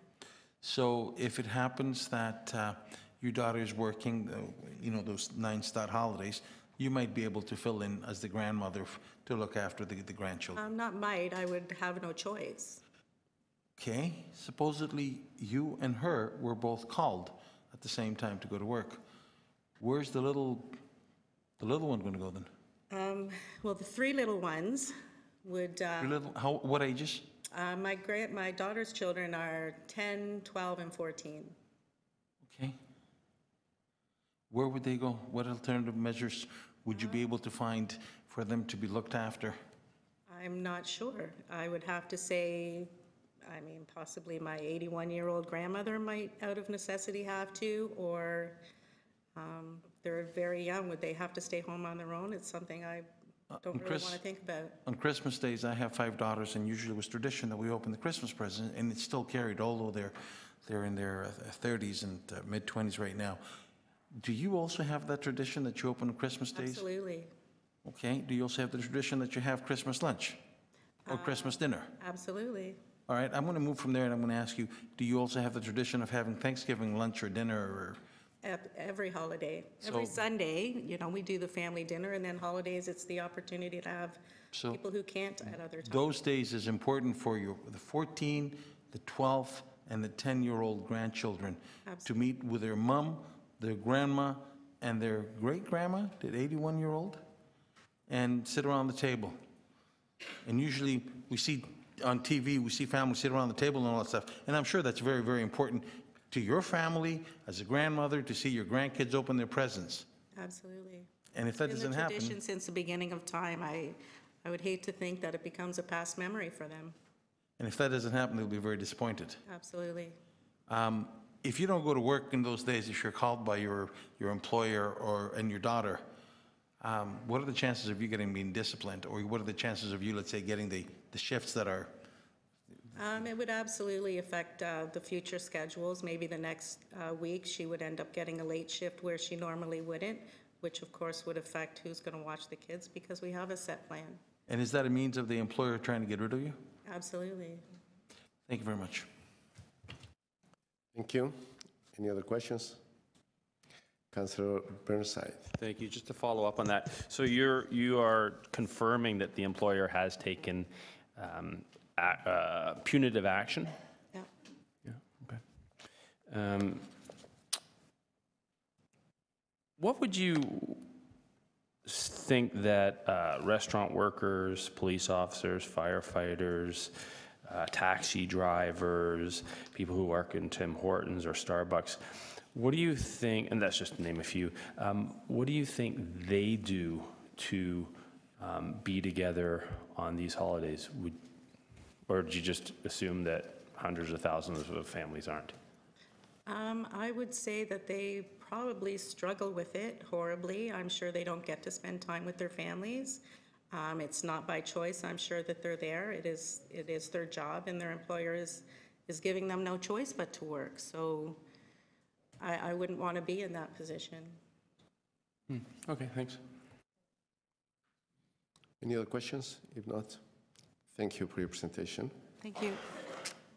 The next deputant is Christine Connor.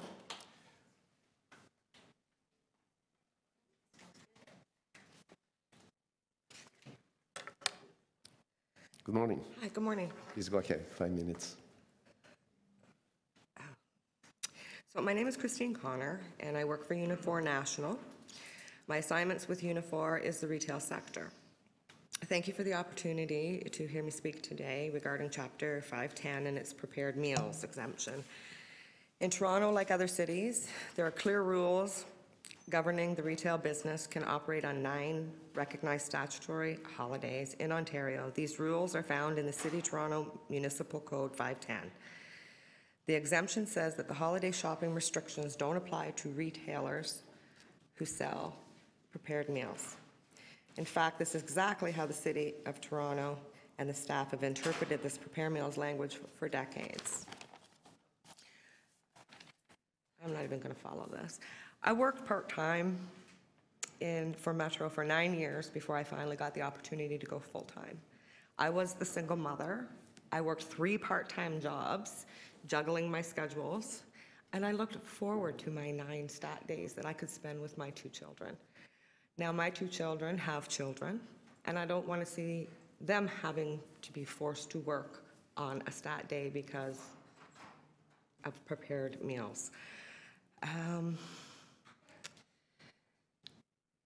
My grandchildren I have 6 grandchildren, and I wouldn't want them, I was always raised to have the Sunday dinners as well, like Debbie. And our holidays, we spent them together as well. I don't want to see my grandchildren being forced to, or my son or my daughter, to search for somewhere that's opened that can take care of them. They live in Stony Creek, I live in Barrie, so I mean, Grandma would probably come to the rescue, but then it's just more stress for the younger families. When I worked part-time and I had my 3 jobs, those stat holidays were the world because that was my time with my children that I knew nobody could take away. Now I believe it was Councillor Karaganis that said this morning about the TTC and how would they get to work. How would you get to work on the holidays? It's holiday service, so it's instead of a 6-hour shift or a 7-hour shift, you're going to an 8-hour or a 10-hour and looking for daycare. I hear over and over again that it's voluntary.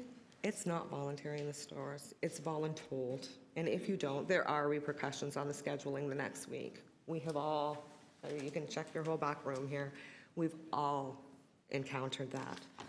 And for me, that's going back 15 years. We understand that prepared foods is prepared foods and we have to do something. I would like you to consider restricting it as much as possible, not to allow the full premise open. And if it's roped off in a certain area, I think that we could probably work something that would work that way if it's just that area, not the full store. Thank you for your time.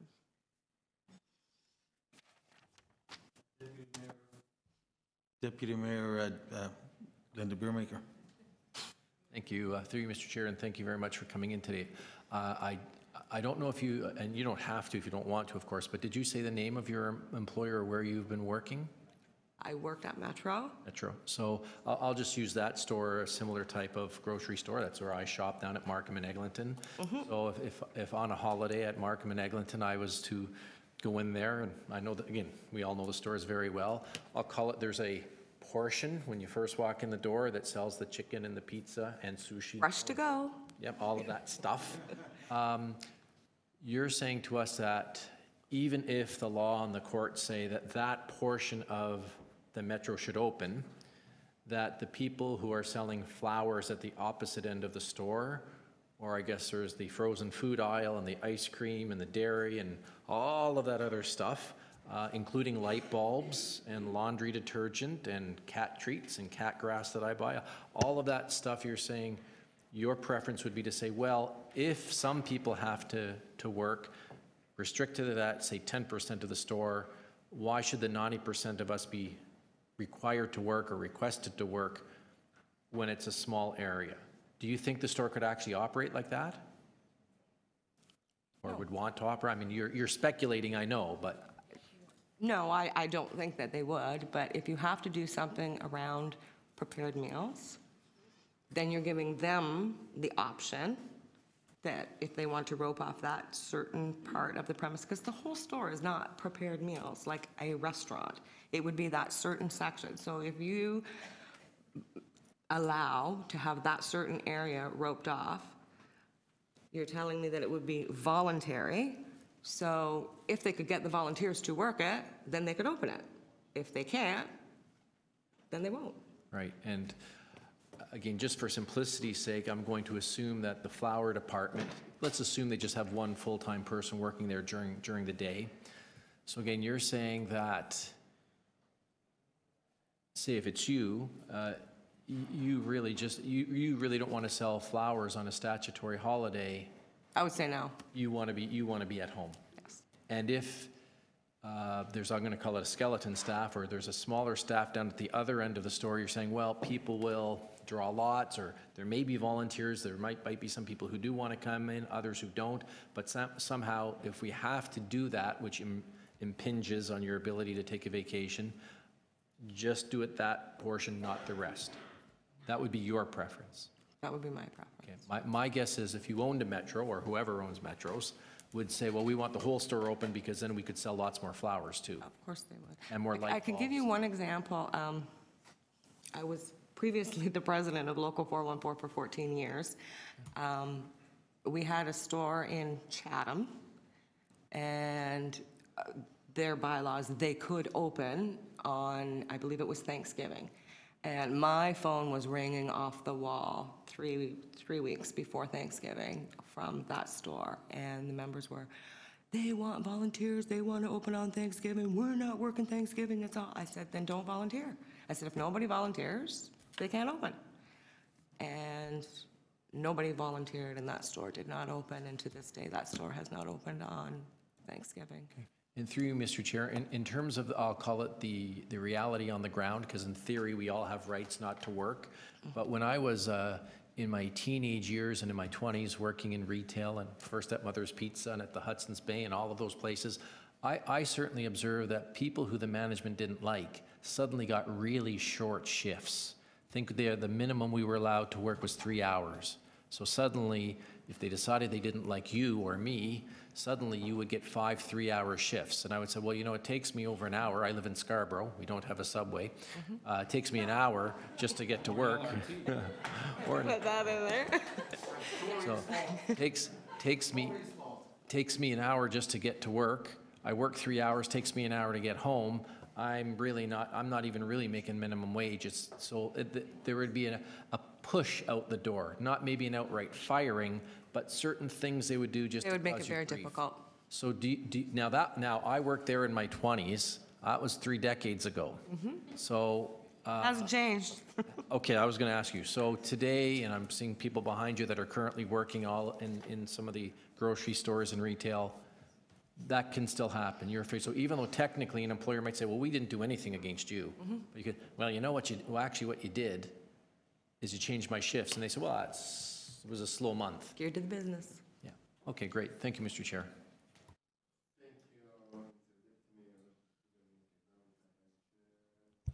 Thank you, Chair. Through you to the Deputy, thank you very much for coming. I might not have been paying attention. How many children are in the family? I have 2 children. They're Ages, please? grown adults now. They're Okay. 30 and 35, and I have 6 grandchildren. 6 grandchildren. Do you get to spend time with the grandkids at Christmas time, Thanksgiving, the Labor Day? Labor Day weekend that we all come down to march with the unions. Do you get to spend time with the kids? Those are my days with my babies. So it's important for you to spend not only the Christmas and Thanksgiving around the Christmas table and Thanksgiving table, but also to spend the weekends where you can, on long weekends in the summertime, that you can enjoy the kids at the cottage or in the lake, or even or take them down at the parade at the Labor Day weekend. Was that important to you? Very, very important. I'm not sure if your daughter works for any of the stores, but No, she doesn't. she doesn't. Probably mom's advice. It was. How long will it take you to get to work on a weekend, which is TTC is running on a holiday schedule? When I worked in the stores, I did not have a vehicle. I was a single mom, and I would have to take the bus. And when they implemented the Sunday shopping back in the day, it was Sunday hours on the bus. It wasn't holiday shopping, it was Sunday hours. And it would take me an extra 45 minutes to get to work. So altogether, how long? Well, 45 minutes there, 45 minutes home, and then whatever shift. So it's an hour and a half extra that you didn't get to, you will not get to spend with the grandchildren. Yes. The stores that brought the action, I believe it was Longos, would I be correct? Yes. Are they open? I mean, now that they... Well, we looked into it, and this Thanksgiving that just passed, they were not open. They were not open. Yeah. Okay. How important is it, how many of your union members that in your local are people that have kids and single moms? Well, roughly. I do belong to Local 414, so it would be the same figures that Brother Curry gave earlier. I believe it was 4,000, and it would affect roughly 50%, so another 2,000. Okay, so we will have thousands of kids not having their parents forget the Christmas and Thanksgiving, because to one of my colleagues, these are Christian holidays and may not be important, but the summer holidays, the Labor Day weekend, the Simcoe Day weekend, the Victoria Day weekend. So you wouldn't be able to spend those days with grandkids and kids. Correct. Okay, thank you. Thank you. Councilor Bernstein. Thank you. Would you agree that for better or worse, the traditional work week has changed over time? For many people, if not all? Yeah. I would agree it's for worse, don't get me wrong. But would you, what would you say, we heard a lawyer from Iqbal Foods in Thorncliffe, an area that I represent.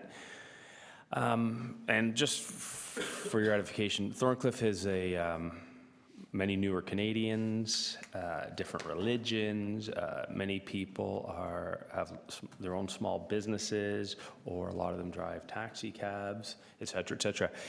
So there is a demand for Iqbal Foods to be opened on these holidays. And given that some of these holidays, if not all, to Councillor Karygiannis's point, some of them are religious holidays. What would you say to the community, that community specifically, that wants Iqbal Foods to be open and to be able to go there, to shop there? I would say you have 356 days a year that you can go and get your groceries and what you need, and you would have things available to you, and to leave the 9 stat days alone. And if they're talking about religious holidays and whatever, and they don't celebrate them, so they should be allowed to open. No, it's always been that way. If we want, maybe we should discuss adding more.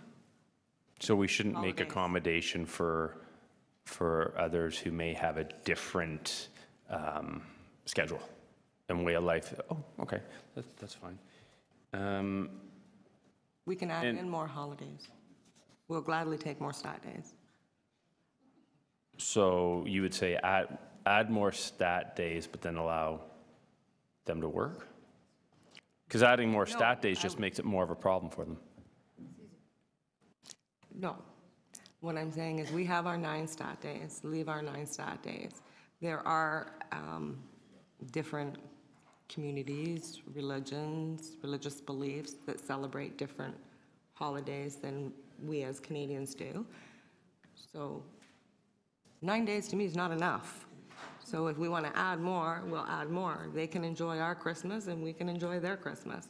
We'll take a few. But if they add say you add an extra day for Christmas, so they could be open Christmas, but not. No, because they're still going to celebrate our Christmas because they do now. Okay, I'm not following, but that's fine. I'll move on. So, what do you say to back to the TTC driver, the cab driver, the person that works at Tim Hortons? The list goes on of people who actually work on these days. The restaurant worker. What do you say to all those people who don't necessarily have and that stat day? They actually work. Well, like Debbie, I wouldn't want to be in that situation.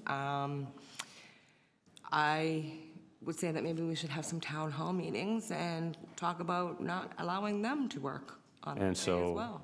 I don't think that anybody should be working on the holidays, whether you work in a restaurant, whether you work in a gas station. I don't believe that anybody should. But society today, and with the language that's in 510, it's prepared meals. So that's what we're discussing is prepared meals. If you sell a prepared meal, what is the definition of a prepared meal? Right. So if you're going to have the fresh to go section and you want it sectioned off, okay, maybe we can have to live with that. But are people going to work it or not? That's not up to me. That would be up to management and to the volunteers. I'm saying everything should be closed on the holidays. But that's the real world, and it's not going to happen. No, I was just trying to understand your position. Thank you. You're welcome. Thank you, Councilor Burnside. And I wasn't on the chair, and we missed at that point. Councilor Fletcher, please. I just have one question. I should have asked it earlier. I'm going to ask everybody. The statutory holidays, those aren't given by your employer. They're not statutory holidays of the City of Toronto. They're not statutory holidays of a certain, given by a church. They're statutory holidays governed by the laws of the province of Ontario. Would you agree with that interpretation? Yes. So it's not up to you or me or anybody else to add or subtract. It's the province of Ontario. If they wish to take away some that are statutory or add new statutory holidays, then they have that ability. Correct. So when really what we're looking at is whether or not the City of Toronto, the councillors at the City of Toronto, will support people who work in large, non-essential industries. So you'd agree that the TTC has to keep running. Yes. People have to keep, ambulances have to keep running. Police have to, there's certain services that are required on a stat holiday, right? I had a conversation, one of my best friends is a 911 dispatch for Barrie Police Department. And I was talking to her about the prepared meals and opening stores and that 365 days a year. And she looked at me and she said, well, I have to work it. And I looked at her and I smiled and I said, and you were employed since you were 18 years old as a 911 dispatcher. I said, your job is life and death. I said, you make $40-something an hour. I said, and if you work the holidays, you get the double time. I said, you're talking about precarious grocery store workers at minimum wage. And she looked at me, she says, oh, she goes, I never thought of that. And I said, Yes, so certain jobs are required. Exactly. But shopping at the Bay might not be required. Getting your groceries 365 days a year, unless you're really poorly planned at shopping and need to do it every day, you can make do. But those are provincial holidays. We're not making them up here. We just have to figure out what we're going to do and how we're going to apply it. And you would agree that, I guess it's since I met you, we've turned down the ability of all stores to open in the City of Toronto. The City Council has said no. Not every store can open over 3 times now. Yes. And today, but we've got this little leftover problem of prepared foods.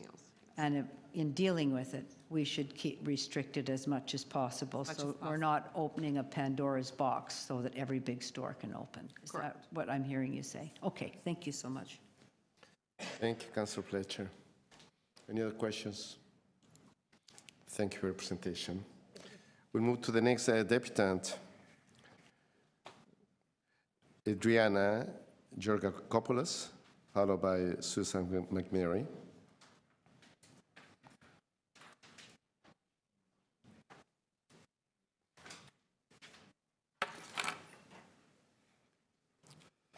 Good morning. Good morning. Good to have you here. And so we have a double deputation or? Moral support. Fantastic. Please go ahead. Good morning. My name is Adriana Georgakopoulos, and I work for Loblaws. As a worker at a store, I'm a proud union member and an activist with UFCW Canada Local 1006A. Paul Doherty, a representative from my local union, is also here with me today. As an activist, I am dedicated to fighting for justice and fairness for my fellow co-workers, as well as working people across Ontario and the city. Today, I stand before you in opposition of the proposed application to expand the prepared meals exemption beyond restaurants within the holiday shopping bylaw. Currently, out of 365 days per year, I'm entitled to 9 statutory holidays. That is certainly not a lot, and frankly, I find it offensive that I have to stand before you in effort to ensure that I continue to enjoy those 9 days.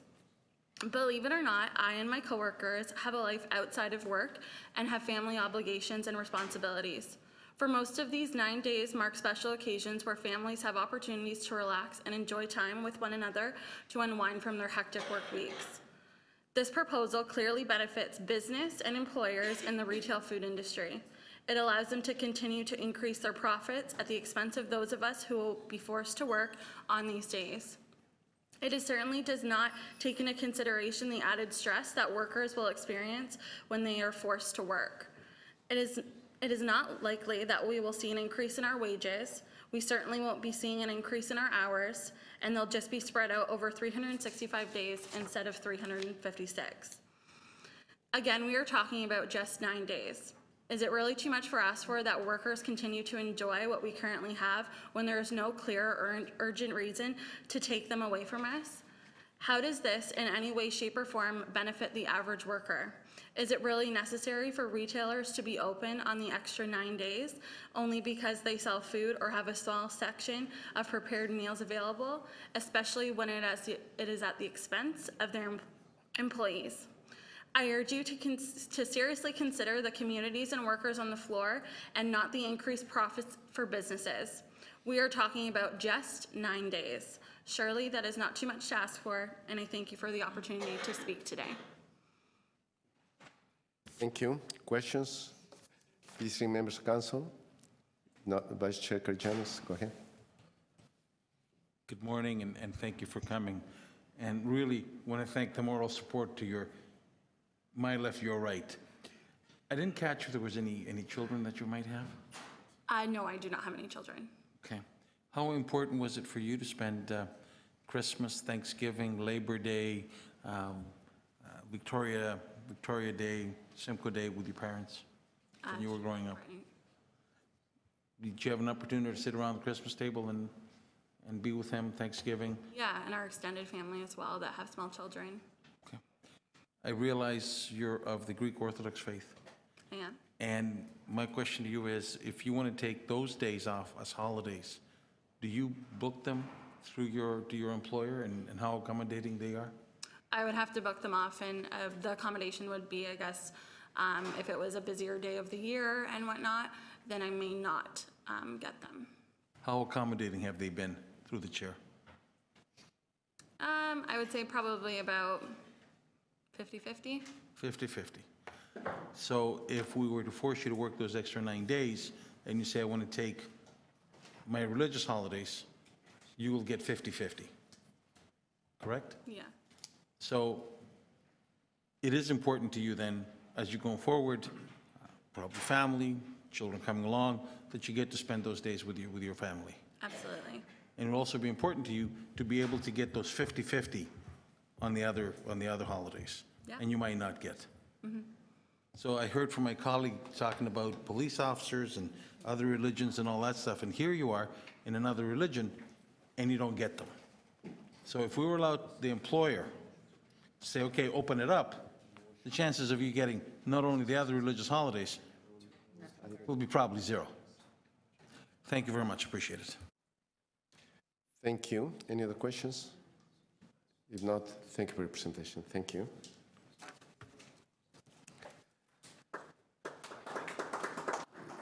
Susan McMary.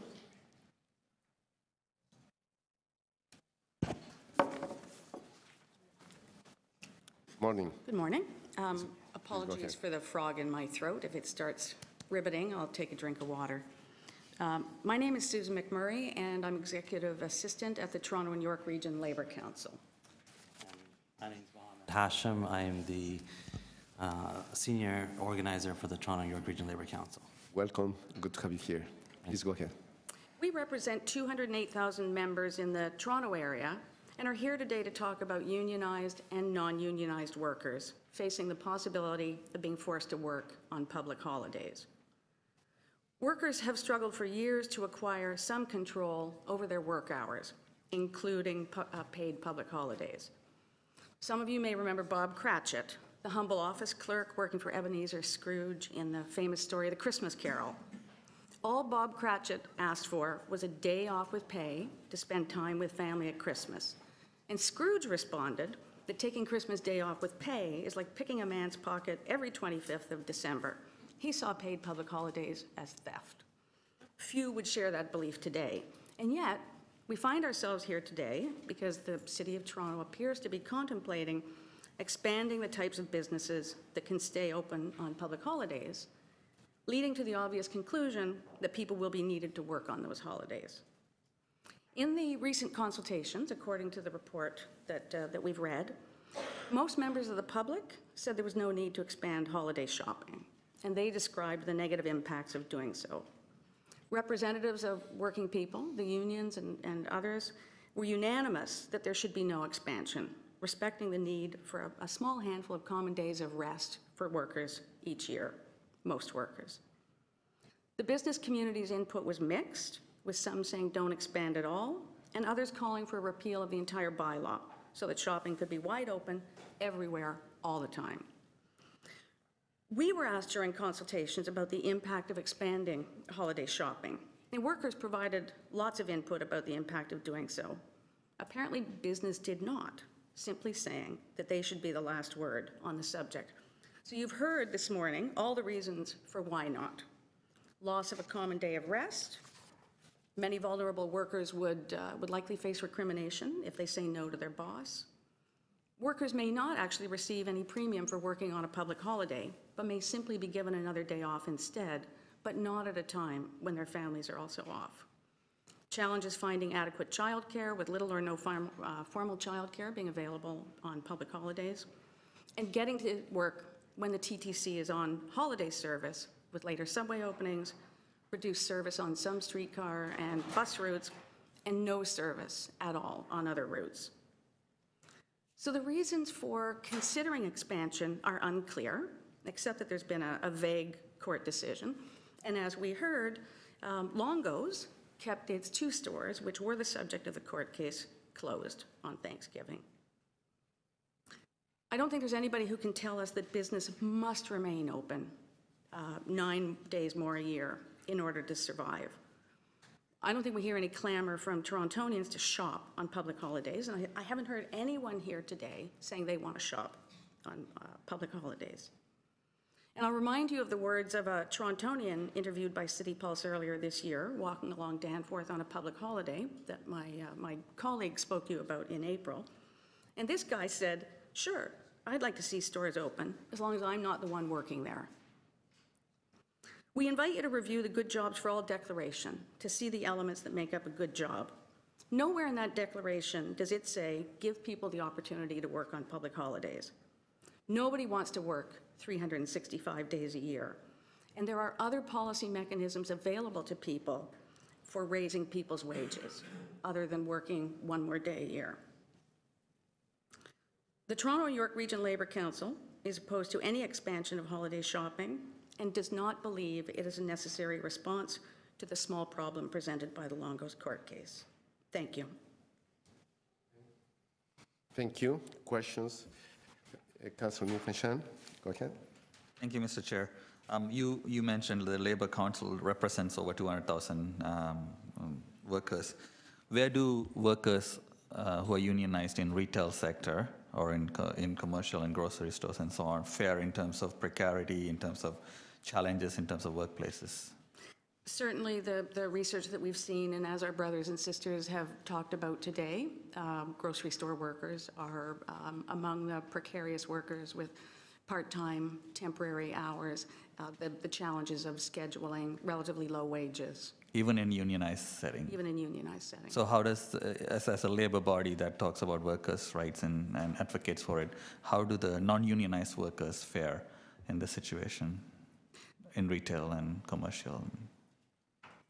Our assumption would be that they are the same or worse off. Okay. Now, and I'm sure there's research on that. I just don't have it handy.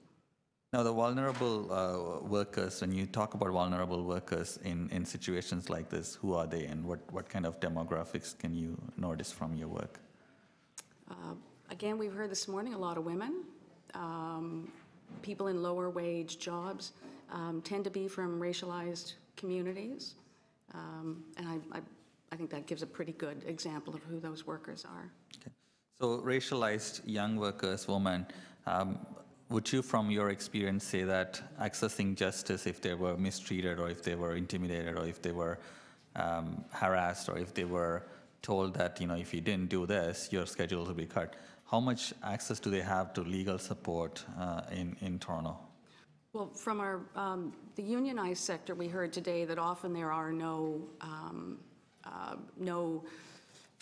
nothing in the collective agreement that would allow them to refuse that work. In the non-union sector, we've through the Changing Workplace Review, which looked at precarious work, it has called for a big expansion of enforcement at the provincial level because so many precarious workers do not have their basic rights under the Employment Standards Act met. and that would include grocery store workers. If you were to look at businesses, and do you think any businesses or any workers in any of these sectors feel that without these 9 days, their business needs to be closed? Or, I mean, they would be in a situation that they'll have to close down their stores anyway. We haven't pulled business on that, but certainly, as I said, in reviewing the consultation report, I didn't hear anything that said that businesses thought that their business would be at risk if they couldn't stay open, nor did the business representatives who I heard here this morning. What's usually the average pay for workers who are in this situation, in unionized? $11.60.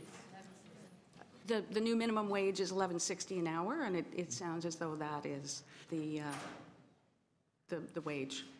Okay, it's close to that. So economically, do you see an argument for workers wanting to work that extra day to get the money, or is it going to cost them more to find the childcare, find the transportation, find ways to be able to that? Yeah, certainly people are going to incur costs for working on those days. And there may be some collective agreements that provide some premium for working on certain days. You'd have to ask our union brothers and sisters. But as I alluded to in the Employment Standards Act, workers, pardon me, workers and their employers, if they agree, instead of getting premium pay for working on a public holiday, can agree that the worker will get another day off, subject, and I put in quotation marks, agreement between the worker and their employer, because again, if the employer wants to, force them to accept that, that would likely be the case. So not only is there no premium pay, but there may be additional costs that they're incurring. Thank you. Thank you. Visiting members and Councillor Fletcher, please go ahead. Thank you. Thank you. In the staff report, the recommendation is to seek direction from council about what to do about prepared foods. Would you agree with that? Yes. That's the recommendation. And then later on, there's a couple of options. One, basically, that would severely restrict. One that would interpret prepared foods that said that's really all you're going to be able to sell. And the other would say, well, if you're selling prepared food, you might as well sell all food, just to put it simply. You'd agree that those are the two choices that our staff, our legal staff, our MLS staff have put before this committee and eventually council. Yes, I would. Would you see it in any other way? Is there any other way to interpret that? No. That we have this issue around prepared foods because of these court cases. Yes. Yep. So somehow we have to grapple with how, as a city, we're going to interpret prepared foods on the 9 statutory holidays that are provincial holidays that provinces said everybody should have these days off except da-da-da-da-da, and now somehow we've got prepared foods added in there. So of those two options, which one are you suggesting that we consider after you've heard all of these people come today and talk about how difficult it is, well, how much they like to spend time with their family on these 9 days, how important these 9 days are to them, how they would have a hard time getting to work, how they don't know what they would do with their kids, and just again, that is the one time they know they have to spend quality time. So what's your advice to us in handling the prepared foods issue? Or should we simply ignore it, or how should we handle it? So while it's a little bit of a Sophie's choice to choose between the two of them, because both of them appear to provide, or even option 1 appears to provide a slight expansion, Labour Council would certainly prefer option 1 over option 2. And if it's possible to say, let's just, because we have to, now the courts have said within holiday shopping, City of Toronto, you have to provide for prepared foods to be sold on the 9 stat holidays. What about if we had a bylaw that said that's all you can sell. Mm-hmm. You can't sell, as somebody said, the flowers, and you can't sell the this, and you can't sell the that. Yeah, and in fact, I'm not a lawyer. I'm an economist, whatever that says. One of the issues that I can see is that it appears that there is the belief that the 510 duplicates the Retail Business Holidays Act. We know that the Retail Business Holidays Act doesn't apply, but the attempt in preparing 510 was to duplicate. The judge on the appeal in the Longo's case said that there was ambiguity around premises. Premises selling goods or services in the form of or in connection with prepared meals. In the staff report, I see quotation marks around selling goods or services, and I don't see the quotation marks around premises. So there's something a little different in the bylaw because it allows premises. Yes. Selling prepared meals to be I guess I'm not asking you to be a lawyer here. Thank you. I'm saying this committee, this council has two options in front of it. One is to interpret prepared foods very narrowly, say you can sell the rotisserie chicken, you can't sell the flowers. The other option is to say you can sell the rotisserie chicken, and by the way, since you're doing that, sell the flowers too. So what's your advice to this committee and to City Council? To restrict it to the sale of prepared meals. Okay, thank you. Thank you. Any other questions? Councilor Janis? Thank you. You said you're an economist, and I'm going to take you up on exploring a few numbers. If a person wants to go and shop on Christmas Day and they're not able to, how much loss of business do you think the stores will have? I mean, they can always go back and shop another day. Yeah, so I'm not a retail analyst by any stretch of the imagination, but the amount of income that people have is fixed. Adding more days of shopping would give the appearance of simply spreading those people's spending over a larger number of days. So whether you go shop on Christmas Day or you wait another day and you go, on the 27th, it's still going to be the same. It's not going to change anything. Yeah, And your buying power is still your buying power. exactly. So it will cost the store more to open versus any savings that they would incur. Like, I mean, I understand that we should open the food section because people might want to get food, but the rest of the store, to open it, it will cost them more, and paying the employees time and a half or sometimes double time, there will be no savings that, I mean, no more income that they will have. There'll be no cost benefit. Will I be incorrect in that? Well, and who knows what the reasons are for which Longo's has decided not to open those two stores on public holidays. Perhaps it's that. Would you be surprised that if I was to tell you that Longo's did not open up because they did the number crunching and they figured that we're going to lose money here? It wouldn't surprise me. Okay. What would the moral impact be on mothers, families, if they don't get to spend it on the religious holidays and the other holidays with them? I think we've heard that so eloquently described this morning. Would you be surprised that if I was to tell you that somebody that brought that idea up in this council, unfortunately, I can't mention if the gentleman is here or not because I'd be breaking the rules, myself and my colleague here have brought a motion that we allow other denominations to have 1 or 2 days, and that person voted against it? You wouldn't be surprised. I'd leave it at that. Thank you very much. Appreciate it. Thank you. Thank you. Any other questions? I do have a question actually for you in terms of the options, and this follow-up to Councillor Fletcher's questions. And option number 1, which the Labour Council, it seems like, would prefer, it's that to be for prepared meals only, and with some restrictions on the grocery stores. Now, my interpretation of recommendation number 2 is to sell foods, but with restrictive aspects to the to the Walmarts, the Costco's, and so on. So my question to you is in terms of the definition itself, because I think that the confusion, one of the reasons why the city ended up in court is because the nature of the definition wasn't clear enough.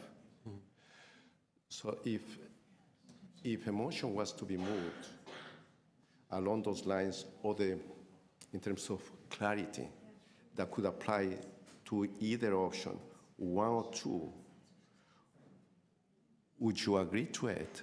Do you think that probably there is a need maybe for further clarification within even those two options? I'm just thinking about the definition per se. I don't know if you had a chance to magnify that aspect of the option, of the either option, one or two. Do you have any feedback on that, perhaps?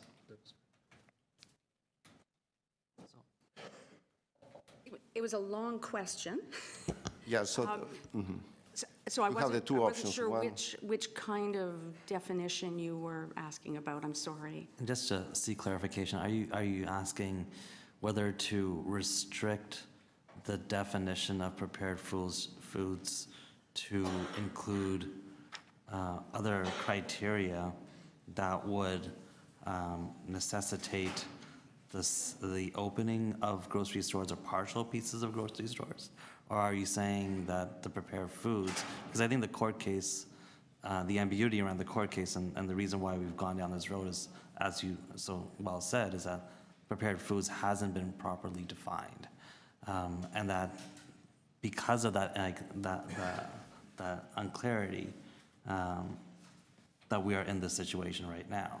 So what we're saying, and our position has always been, is that the clarity needs to come in order to fall in line with the principle of the bylaw, which is to ensure that premises like restaurants who are selling prepared foods, whose main purpose of business is to the sale of prepared foods, the definition be restricted to ensure that those facilities remain open, and that, which is what the original principle of this bylaw was intended to create, versus expanding it to something that would include any other premises that would be. Yeah, that would be most likely the intent of that motion, perhaps, is to, in terms of the definition itself, and that would mean an establishment whose business is primarily selling food to the public, but does not include a retail mall with a food court, for example. So that will bring a further clarity to either option that may apply to one or two. So my question to you is, do you think that there is a need for further clarification on either option, maybe to bring that kind of definition forward?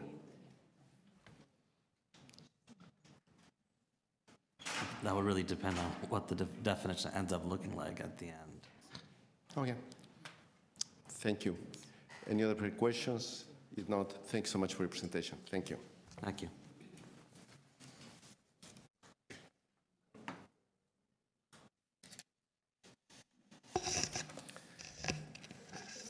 Next, Deputant Anna Hudson, followed by Mary Leonard.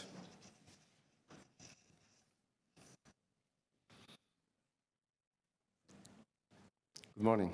Good morning, and thank you for allowing me to speak. I'm Anna Hodgson. I am with Unifor Local 414.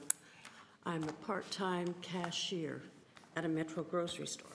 Our store is open 24 hours a day, 7 days a week. We used to have, before I started as a retail worker, I worked in an office Monday to Friday. Sunday was family day.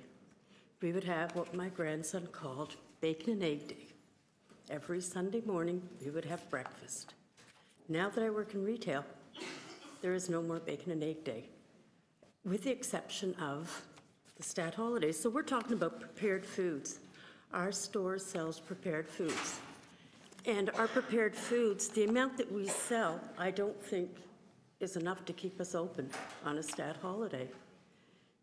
Our store has 150 employees, and I would say 13% of it are full-time. The rest are part-time, and it's always the part-time that are asked to work, not the full-time. That's because we're paid minimum wage. At $11.60 an hour, this store can make a bit of money, but with the amount of prepared foods we have, I don't see how they can. We don't have someone serving the people, and they're not sitting down to eat. They're just buying it and going. I don't see how that classifies as prepared foods, and you want to keep this open. Example, our family day on February gets me upset. Pass the Kleenex. We get together, we rent a big room and have family day dinner and family time because we don't have enough time. We don't have Sundays. Our Canada Day, that's Canada Day. You want us to open on Canada Day? That's another family day. We have fireworks, we have a big barbecue, we dress in red and white. You know, you're taking away all these days if we have to open for our little bit of prepared food. How many rotisserie chickens can we make in a day? How many are going to be sold? Who's going to come in and buy them? You know, this is our fresh to go. You get a pizza. Usually the pizza shops sell better pizza than what we do. You know, I just can't see opening for prepared foods on a stat holiday. I don't think it's going to work. As I say, we're all part-time workers working, you know, precarious shifts. Part-time workers coming in on a stat holiday. As a front-end worker, we get 4 or 5 hour shifts at $11.60 an hour. You want me to come in on a stat holiday? I have to take the transit. That's what, $3.75 a day or $3 a trip? So it's $6. I get a 4-hour shift. You know, I'm going to earn peanuts. Then I got to find daycare if I have children. I'm not going to make any money. It's going to cost me to go to work because we only get a 4 or 5 hour shift. And if you open for prepared foods only, then you have to have, you've got the people working in the fresh to go. Then you have to have the clerks to clean up after everything. Then you have to have cashiers. So it's not just the food to go that's going to be impacted. It's going to be other parts of the store. Then you have to have someone come in and close the store and check it. And I don't think they're going to earn enough. I don't think there's enough sales. I don't think it's warranted. I think you're really taking away from the family by that little bit of prepared foods. Also, you're going to be taking away business from restaurants that are open and do want to be open. Thank you very much. Thank you, Ms. Hudson. Any questions? Thank you. Thank you very much for your passionate speaking. Thank you. Mary Leonard? Good morning. Good to have you here. Good morning. I would like to bring everybody back to 1975 for a moment. I worked for Dominion at that time part-time. I now work for Metro, and I'm part-time now. I would like to, I guess, kind of clarify a few things. On the holidays, most people get paid on that day, and I honestly think that pay is more than enough for even the few that might want the time and a half or double time. People enjoy those days. The prepared food is what we are talking about, and the recommendation number 1 and number 2, in all honesty, I would vote for neither. I would go with changing 510 to say restaurants only, being prepared foods that are 90% of your business. I don't think grocery stores need to be open. I don't know who's going to go there, even with the religious differences, et cetera. And the company in Thorncliffe, I live in that area, they choose to close on their own holidays. And my reasoning and my questions are, we prepare for our holidays. We buy pre. We don't go on the day of. Most of us don't even want to shop on Boxing Day, which we lost. Sundays in 1975, I worked at Woodbine and O'Connor in the Dominion store. We were open Monday, Tuesday, Wednesday, 9 to 6, Thursday, Friday, 9 to 9, and Saturday, 9 to 6. We all got our shopping done then. We all got everything we needed to do then, even for our holidays. Now we've lost Sunday, and you used to get a premium. If you're grandfathered, you get that premium. Anybody hired after 2008, May 4th, 2008, does not get that premium. We don't want to make it part of our work week, like we don't want to make these holidays part of our work week. Thank you so much. Thank you. Any questions, visiting members? If not, members of the committee, Vice Chair Karygiannis, please go ahead. Thank you, Chair. Through you to the Deputy, and thank you very much for coming today. Did I catch right that people that are hired after 2008 do not get the premium time and a half or times two Well, on Sundays. for working on the stat holidays? On Sundays, it's $1.60. You know, everybody gets paid. We don't have a premium for Sundays because we're not, or I mean, sorry, for holidays because we are not open. But the premium I was talking about was Sunday, it used to be $1.60. If you're grandfathered, you get the $1.60 if you choose to work, and you can choose to work.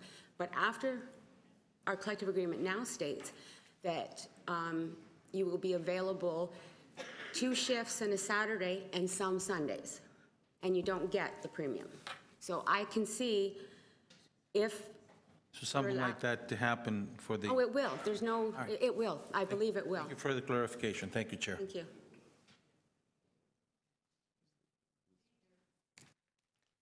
Thank you. Is Councillor John Bersai, please, go ahead. Thank you. So that question led me to a question of clarification. So on the statutory or the holidays, is there anything in the contract? No. Because you're talking Sundays, which is a whole different issue with all due respect, right? But so there's nothing one way or the other, it's not spoken to?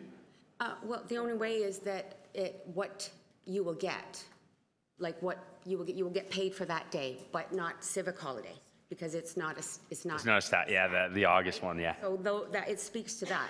But so for instance, if you were to work Christmas, if they were open, does it speak to time and a half or anything like that? Yeah. Well, it says on holidays, yes, time and a half. Okay, thank you. But may I say one more thing? I don't think that will last long. Like once you start working a stat holiday, that time and a half will go, like the $1.60 and. Would you agree that ultimately that's between the union and the employer? It's not really. No, but labor laws are there too to protect us, but. But yeah, but that the nuts and bolts of premium pay is really between Fair the enough. union. Okay, thanks. Thank you, Councillor Burnside. Any other questions? If not, thanks so much for your presentation. And with that, I believe that we ended up the list of speakers. And now we'll go to questions to staff. Is Councillor Fletcher, please go ahead. I just wanted to ask a couple of questions, and I missed what you said at the beginning, Mr. Chair, so I'll just go over that. That there are 9 statutory holidays in the province of Ontario. That is correct. But in the City of Toronto, our stat holidays are governed under the City of Toronto Act, or That's correct. So, and then we have always interpreted prepared foods in the city to mean restaurants. That's been how we've interpreted that forever in the City of Toronto, for those 9 days. Yes, traditionally, we've looked at the definition of prepared meals as restaurants, yes. That's how we've interpreted it. But now, someone took the city to court and said, well, we think prepared meals are more than restaurants because they're sold in Longo's and other places. And a justice of the peace agreed with Longo's. That's correct. And then we took that decision by the justice of the peace, the same person that deals with your traffic tickets, now dealing with whether you work 9 days a year, took that decision and we appealed that. To which court? Was it Ontario Divisional Court? I'm going to defer that to legal. Corey, can you help with this? Sorry, my apologies. Could maybe Which court do we appeal the Longo's decision to? to the Ontario Court of Justice. And they upheld the justice of the peace. That's correct. And do you think, I'm not going to ask you if you think justices of the peace are well-trained on holiday shopping and bylaws, because I think that probably the answer is no. But anyway, they upheld that. So now we find ourselves in a situation where we have prepared foods in our bylaw and in the City of Toronto Act, and we have to figure out what we're going to do with that, because the courts told us that it means you can stay open if you have prepared foods. That's correct, and just to be very technical, it's prepared meals in the bylaw and in the act. Oh, prepared meals. So does it say that in all of our documents, prepared meals? I believe the reports have used prepared meals throughout. So prepared meals. So it has to be something that's a meal. So again, prepared meals, which is not a defined term. But if you had to say what a meal was, is it a candy bar? So I'm not sure if you're asking for my legal interpretation. Yes. If you're asking for a legal interpretation, what I can say publicly is that it is an undefined term that could be interpreted in many ways. So is it flowers? Would you? So I do want to. I think that, okay, I won't put you on the spot. We can say what we think it is, because that's our job. I do. So our job today is to say, you've put a couple of things in front of us. One's very restrictive around the sale of prepared meals, and the other, as you say, is quite permissive around the sale of prepared meals. More permissive. So I would agree that the two options presented in the report from the executive director, one is more permissive, one is less permissive. One's more permissive, one less permissive. But if we decided not to do anything and say we think it's only restaurants, do we have that ability here today? My submission to the committee is no, you don't, based on the decisions that have been handed down by the courts. Okay, thank you. Councillor Chan, you're next. Just a clarification on this. So there are a number of stores that have, everything else in the store, but on the front you will have this heated equipment that has buns or something like that. And so those places would now, if we go ahead and pass this, would be allowed to open on days based on the concept that a bun that's being heated in there could be a prepared meal, always a prepared meal. Right, so as we've heard throughout the discussion and the debate, it's very difficult to define prepared meals, and that's what we're trying to seek direction from committee here today, is how permissive or restrictive do we want to be. We are looking for your direction on that. To clarify, when you would come in for rotisserie chicken or a pizza or sushi, that is traditionally what we're thinking of as the prepared meal. The challenge is, with some of the wording, is also the selling of provisions of goods or services in the form or in connection of prepared meals. That is also a challenge. Okay. So do we currently have, so if there is if there is a convenience store, for example, and it has... Convenience stores are exempt. Exempt from that, right? So what, would this be a kind of if it was to be passed, do you see this actually giving an option for some of the businesses that may traditionally not be allowed to open, but with an addition of this prepared meal section in their place, be able to open as a result of that? Are there any categories of businesses that you can see that happening? What this will allow for is grocery stores, large or small, to decide if they want to open or not, and then again, based on what the restrictions are.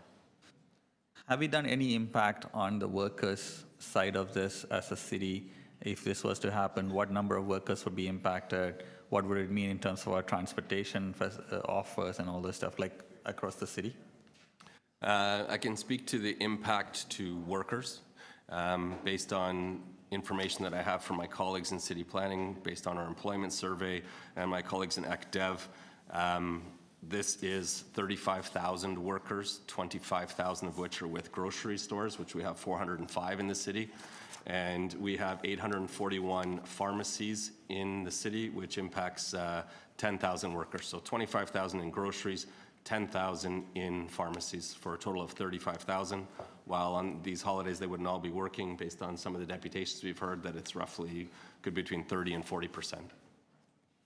So roughly 30 to 40% of about... And again, I don't have the exact number because it's difficult to say what would be required. Based on me listening to the deputations this morning, they said it would require approximately 40% of their workers to be working on those days. Okay. Have there been further impact of that? Like, so what I'm asking is, now we have the number of the workers, but in terms of, city offers transportation, city offers daycare services and other things as well. Has there been any kind of analysis deeper into how this would impact the other services that we provide on those days? So in our consultations, we heard that transportation would be an impact. It would be difficult to get there. We also heard from childcare, the childcare would be difficult. Childcare is already a difficult situation in Toronto to have a number of spaces, and it would be exasperated by them not available on these statutory holidays. So yes, it would have an impact from a transit perspective and an impact from a childcare perspective. Any other areas of impact other than those two categories? Those are the two main ones, Councillor. Okay, thank you.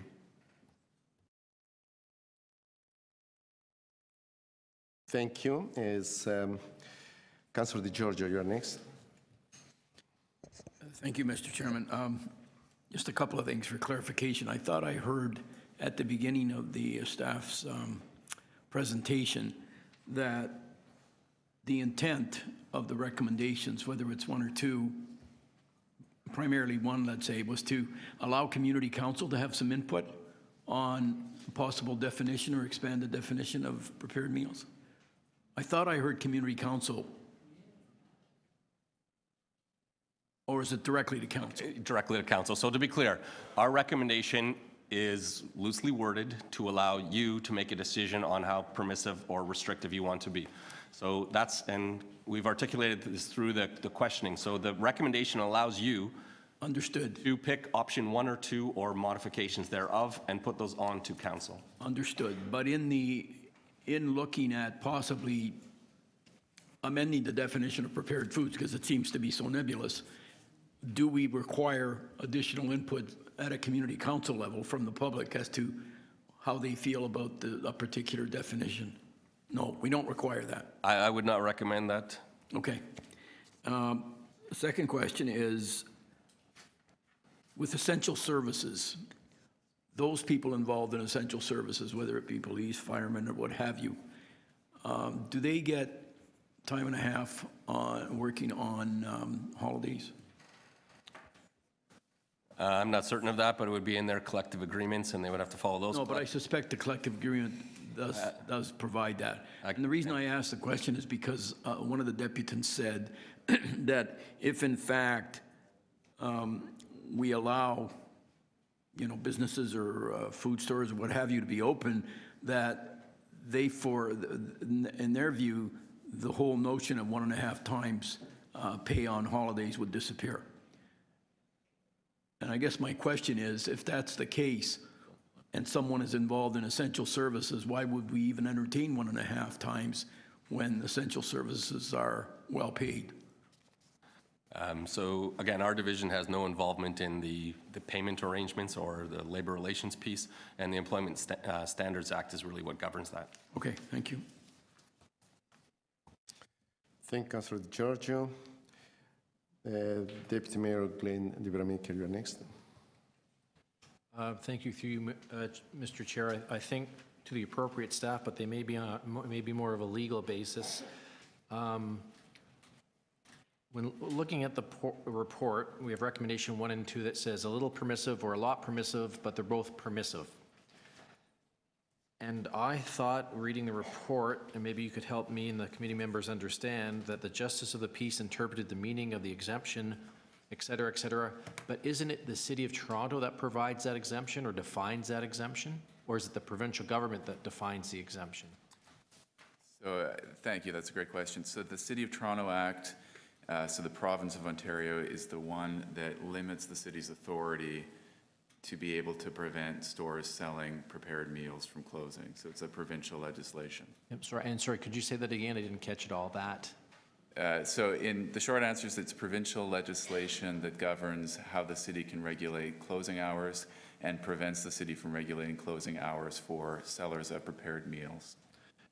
So although we were given the City of Toronto Act, I'll call it, there was restrictions or confinement of what we can and can't do. We interpreted it a certain way. We were challenged and we lost. So we can't change our bylaw to make it more restrictive? That's correct. The city's bylaw replicated that same limitation of using the wording prepared meals that is contained in that exemption or limitation in the City of Toronto Act. And the Justice found that the prepared meals exemption was broader than the way staff had operationalized that as meaning limited only to restaurant providers. And through Mr. Chair, if Longo's was considered exempt because of provincial legislation, what would stop a Costco or a Walmart? Because I referred to in the report that, you know, if we change things, we will not allow Walmarts, for example, to open. My question to you would be, well, why not? Wouldn't they have a legal argument as well? So I'll be careful about how I answer this in public. Perhaps if there's an appetite, we could discuss this more in camera.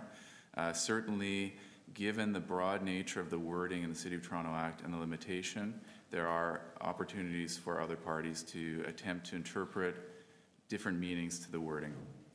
So should we as a committee and council be defining that word more, or is it just a provincial matter, or that exemption more? Given that the wording is broad and the source of it comes from the City of Toronto Act, there are concerns if the city were to attempt to define it in a way that could be inconsistent with that. So then it comes back to the province because the province put it in the City of Toronto Act? That's correct. Okay, great. Thank you, Mr. Chair. Thank you. And Vice Chair Karygiannis, you're next. Thank you, Chair, through you to staff. Thank you for all the work that you've done to date on this file, and I know that must have been a difficult one. My question is, this is only for prepared food. So if you go to a Loblaws and you want to buy a rotisserie chicken, you want to buy sushi, that would be available. But wouldn't Loblaws say, you know what, everything else is also prepared food that we can go, like a sandwich that was prepared the day before, but it's on a different rack?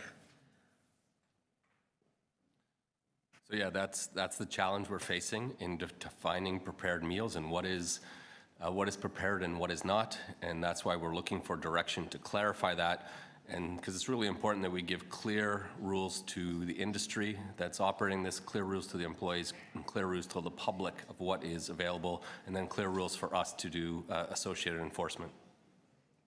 Thank you. Thank you. As Speaker, Councillor Francinciera, you're next. Thank you. Me? Oh. Okay. So, I'll start your time once again. Please go ahead. yeah. What was that, Councillor Fletcher? Madam Speaker, Councillor Nociera, you have the floor. Please go ahead. I guess, now what if we decided not to do anything?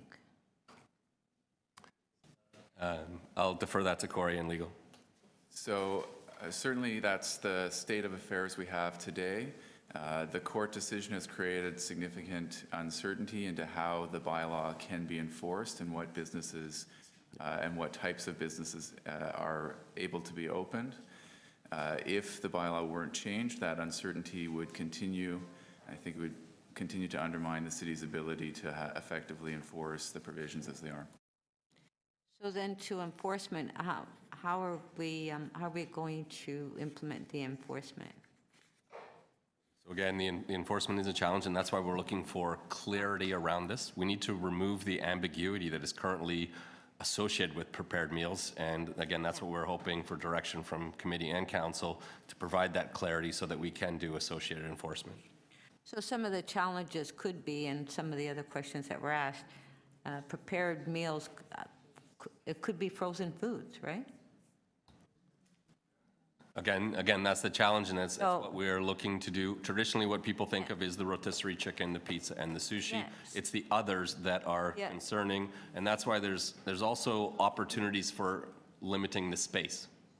I know, and so this is very, very confusing.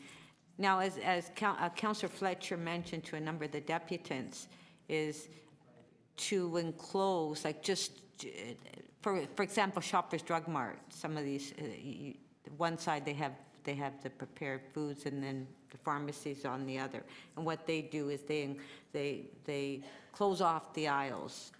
That's what some of the Shoppers Drug Mart does. I know.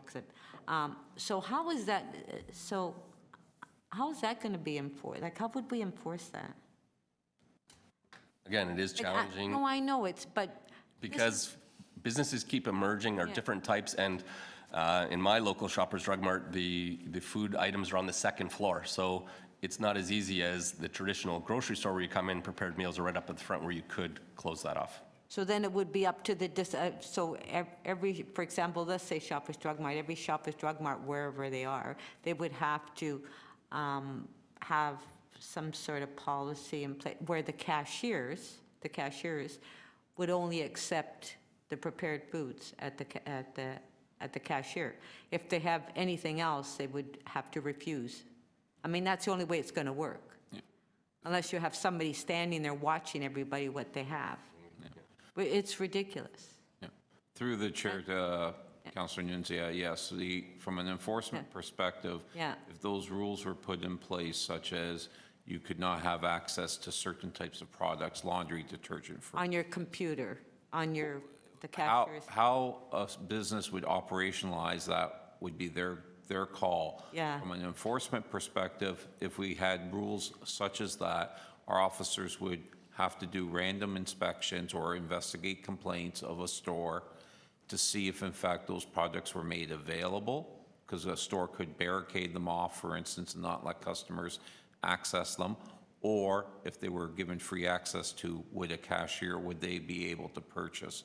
So those would be some of the potential enforcement options of how we would go about it. And obviously that would have challenges, but it would also provide more clarity than we have today, which is very difficult to enforce. And being that if we implement that you might get some of the retail, some of them say, oh, well, it's going to cost me thousands of dollars to bring this in, and even just decide not even to open at all because it's going to be more costly than it would be as far as profit. That would be strictly up to each business owner to make a determination of what the cost would be to implement whatever rules are put in place, just like they are today. So it would be more difficult. So, okay, thanks. Thank you. Councillor Burnside, you're next, please. Thank you. Through you to staff. So I believe you mentioned there are 35,000 workers that would be potentially affected by this, any changes to the legislation. How many workers currently are potentially working on a stat holiday citywide?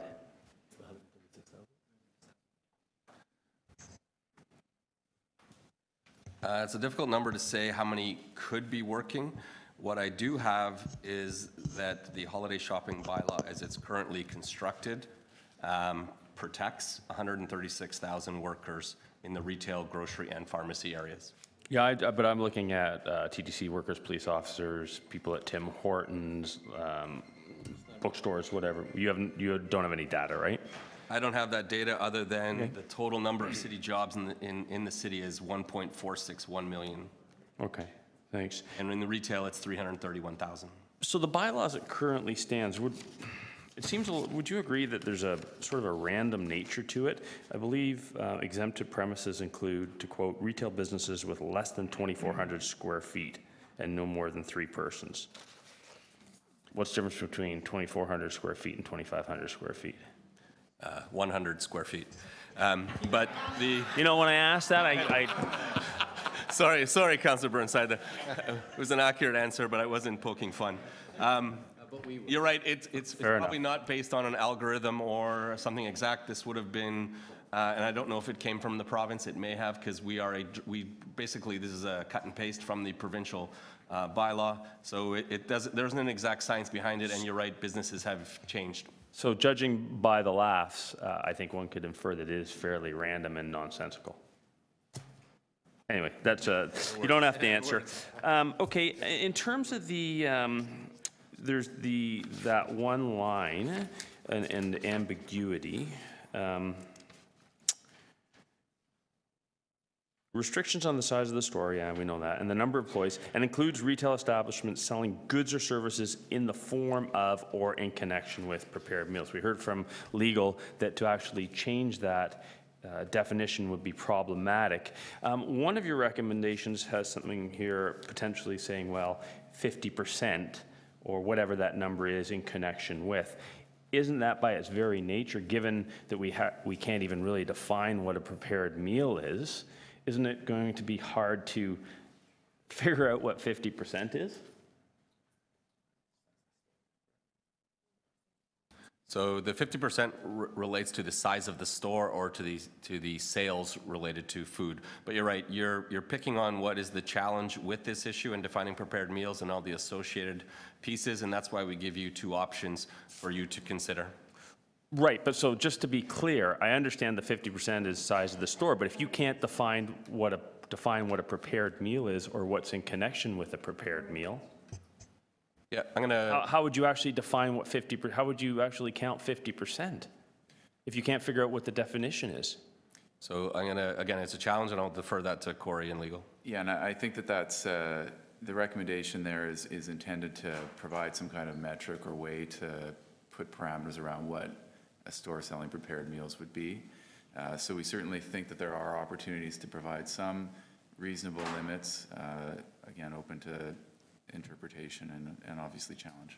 A challenge. Challenge is the key word there. And so coming back, so even if we do define, then for an enforcement, if we defined anything in connection with, so you can sell the prepared meal, and actually you can sell ketchup for that prepared meal, you would actually physically have to go out and either, this is to staff that way, either go out and get sales numbers or start taking a tape measure and figuring out the actual square footage and then figure out what that percentage is.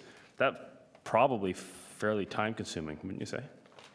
Yes, and so you're identifying some of the challenges that we're having with this and again, the associated items as well. And I guess just in a bigger role of government, or certainly in the municipal licensing section where you have a large, enforcement is a large part of your job. Isn't clarity one of the most important aspects of your department, is that there's clarity so people understand what they can and what they can't do? So absolutely, that is our intent, is to get some clarity on the ambiguity that we have right now, and I'll let Mark jump in on the enforcement side. Thank you. Yes, Councillor, you are correct that both for the customer, the public, who are subject to our enforcement actions, that clarity is important so everybody understands the rules, as well as our officers, so they know when we're laying charges. And obviously, we don't want to be tying up court time, prosecutor time, laying charges where we don't have that clarity. Thank you. Thank you. Any other questions? If not, I do have a couple questions, and I'll try to be very brief. So in your recommendations, at this point, you are not making any recommendations, either as it pertains to option number 1 or number 2. Simply, you are asking direction from council to report back to this committee with recommended amendments on what's before us. Is that what we're looking at? Our recommendation, again, is looking at expanding the prepared, is trying to give some clarity around the prepared meals exemption, and then we've provided, again, the options to help do that. I'm just looking at the two options, and it seems that my issue with either option at this point is the definition itself. And now option number 1, I believe, is the more palatable one, in my opinion. But still, when I read that grocery stores, even though you may restrict the 50% or whatever, but it's so unambiguous and so unclear, because still up in the air. So, and option number 2, it's even more liberal and less restrictive from that perspective. So once again, the definition aspect, do you think that there is room between now and City Council? And this question is to City staff or the legal department to see if there is a need maybe to report directly to Council with regards to the definition itself in terms of clarify that, so we won't have that kind of debate at City Council. So I need a little bit of clarification on that. So we can report directly to Council on opportunities to define prepared meals. I will say that there's a portion of that that isn't legal in nature. It's a policy decision about what the extent of prepared meals are. We have questions today about would that include things like flowers or not. Those are policy questions and not necessarily legal. And I do have one of the motions that I believe that it was checked with you as well and city staff that I'm planning to move. Would that be in order? And also, would that be supportable from your perspective in terms of bringing something new to Council that will help with the definition itself? Yes, Councillor, I believe the motion I've seen is reasonable and certainly in order. Thanks so much. No further questions. So now, as members of the public, members of the committee, members of Council, we are just getting to 12:30, and either I'm going to need a motion to extend and complete the whole agenda, or simply will recess now and reconvene at. I have a motion to extend and complete the agenda, Mr. Chairman. Recess. Okay, we have a motion. Well, then, to at least complete this item, because I have another appointment. Point of order? There is some of us that have dietary needs. I understand, so, but I have a motion before us from Councillor Di Giorgio to complete the agenda. All those in favor? To complete the item. Just hold on. Now you change is to complete the item only, not the agenda, the item. To complete the item, all those in favor? Against? Against to complete the item? Okay. You are for? Okay. We have a motion from Councillor Di Giorgio to complete this item, not the agenda, the item. So that's before us right now. Those in favor, in support of completing the item? Okay. Against? Just one second, please. No, I thought Councillor Burnside wanted to complete the whole agenda. No. Just so for clarification purpose, I'm being advised by the clerk. We're very clear. It's just to complete this item, not the agenda. Okay, great. Thank you. Fantastic. So now we'll go to speakers. And the first thing is visiting members. And we have Councillor Nathan Shan. You're the first one. Okay, I'm sorry. That's Councillor Fletcher. Councillor Fletcher. No, you're absolutely right. No, that's right. I'm looking at my notes now. Please go ahead. Thank you, and I hope not to take too much time, but it's very good to see all my friends here again, that we've come many times to talk about holiday shopping, and I do believe in quality family time just like you, and appreciate my days off with my family. Council has spoken. Each term we've spoken about holiday shopping, about the 9 days, and we have said that in the City of Toronto, the 9 statutory holidays must be maintained. We have had attempts by large malls, we've had attempts by grocery stores, we've had attempts by pharmacies to have us change our bylaw so that everyone would have to work on those days. And each time we've said, hands off our stat holidays. People need their time with their family. Now, there are exemptions in holiday shopping bylaw, as we've heard from legal. There are exemptions. Transit is exempt, 911 is exempt, emergencies are exempt. Also, any business, retail business, can open up 2,400 square feet of their business to conduct business. That's in the bylaw. That's legal right now. So any of the big stores that we're talking about, they could open up only 2,400 square feet. Apparently they choose not to. It's really not economical to open up 2,400 square feet when you're a 200,000 square foot store, to open up a tiny portion of your store. The city traditionally has said that prepared meals, we all understood prepared meals. You go to a restaurant to have a prepared meal. When that got taken to court by Longo's, the justice of the peace, yes, the same person that goes there when you say, I wasn't speeding, take my ticket down, my dog bit somebody, but it's a nice dog. The same person said, everyone that prepared meals is something else, and everyone who works in that industry would have to work. The city got blindsided with that. We did not expect that to be the case because we've always said prepared meals means the prepared meal. So now we have to add prepared meals into our bylaw somehow, and our City of Toronto Act, they all have to go together. I know what a prepared meal is. I don't put down a carton of eggs and a frozen piece of chicken in front of my family and say, well, there's your prepared meal.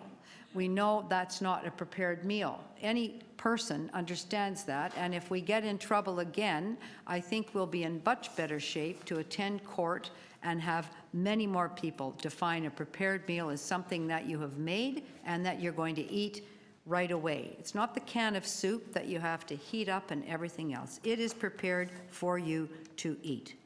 I wish we could simply say our prepared meals means only restaurants. We heard legal and we heard our MLS say that is not what it can mean. So we have to keep this as narrow as possible. I do have stores in my ward that have been charged. Mr. Sragen knows that. They open up 2,400 square feet, and then they think, well, maybe I might as well just open up all 5,000 square feet. Bang. Now they have a charge. Now they're calling me, Councillor, why do we have to close? Well, because you've opened up too much of your store. We do it all the time, to the point where one of them doesn't bother opening the store anymore. The other gets charged regularly until they figure out it's easier not to open the store. So we have a lot of enforcement ability to do those things, and I'm very, very, very familiar with it.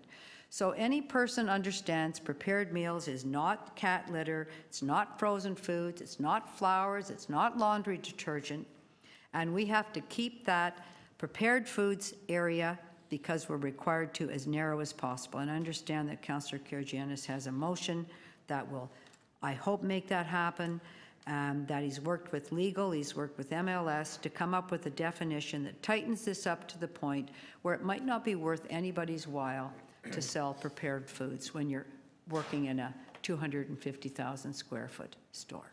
Thank you. Thank you, Councillor Fletcher. Councillor Shan. Thank you, Mr. Chair. I think it's very important to consider this conversation through an equity lens. And I know there were parallels being made to police officers and certain other professions. A, some of them are essential. B, if you look at the type of workers we are talking about, precarious employment, low paid, the comparisons has to be realistic for us to make that happen, because a worker, a police officer, for example, being mistreated or being intimidated by the boss is different from a retail worker who is on minimum wage, who has a vulnerable situation, maybe in language barrier, maybe young, would not have the same type of access to justice. So it's very important for us to keep that in mind. So to assume that workers have a right in this situation is completely false, because we heard from workers, and many of them are unionized workers, to have a protection of union. And if you talk to non-unionized workers, it's even worse. If you talk to newcomers, if you talk to people with language barriers, people who have had difficulties accessing justice to begin with would be able to take employers to court or employers to justice. It's a false assumption. So I think it's very important for us as a city. We need to make sure that we take an equity angle. I haven't heard much more than how many workers would be impacted. We need to look at this further to see what the impact on childcare, what the impact on transit, and other things should be. It also doesn't make sense, the argument that workers will be able to make more money and the employers are doing this so that the workers will have a better chance to make more income is also troubling and laughable, because if employers were really caring about workers making more money, they should just increase the wages to a decent wage. They should be giving them more hours within the work week on a regular basis so that they can have a sustainable income, rather than to be pointing to this as a way that employers are actually making it feasible for more workers to make more money. And I don't think that argument sells looking at who's working what and who's working for minimum wage. So I strongly suggest that, in addition to the confusion around prepared meal, I strongly suggest that every policy decision we make have a strong equity lens to it, and this one does not pass the equity lens as far as I'm concerned. This has many holes in it. This is going to affect the most vulnerable, most marginalized, racialized workers, and we heard from many unionized workers who are able to come here through the advocacy of unions and their training and so on, but there are not a lot of non-unionized workers who do not have the voice and aren't able to even come here to make those presentations, and we need to keep that in mind as well. Thank you very much, and I'm hoping that the councillors here will take that into consideration. Thank you, Councillor Shan, and Councillor Paul Ainsley. You're next. Thank you, Mr. Chair.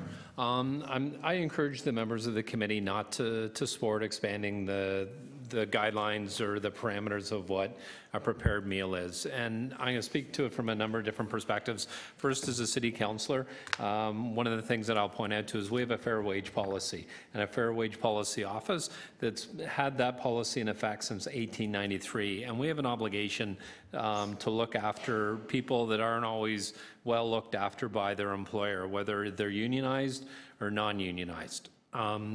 My history, going back to, I worked for a grocery store in high school and university, and it was a unionized work environment. Religiously paid my union dues every 2 weeks, and I can remember when the Sunday shopping laws first came into effect. And as a unionized grocery store employer, I was offered time and a half because that's what happened in our contract. And as time came along and the stores were open on Sundays more and more, you had regular time. The time and a half was gone. You were back to regular time. And if you were scheduled on a Sunday, you were expected to work on a Sunday. If you refused working on a Sunday, as some of the deputants outlined, I can think of times where I was asked to work on Sunday and I refused, and my shifts went from full-time to I worked 3 days a week, and it was Monday, Wednesday, Friday. And it was basically alluded to me, if I worked Sunday, that my hours would get better. And so, and that's in a unionized work environment. You're talking about a non-unionized work environment in a grocery store or any other of these small establishments on a Sunday. You don't have a lot of protection. And we have an obligation, a few years ago we created the neighborhood improvement areas that were kind of the follow-up to the strong neighborhood areas. And I have a number of them in my ward. And you can talk to people.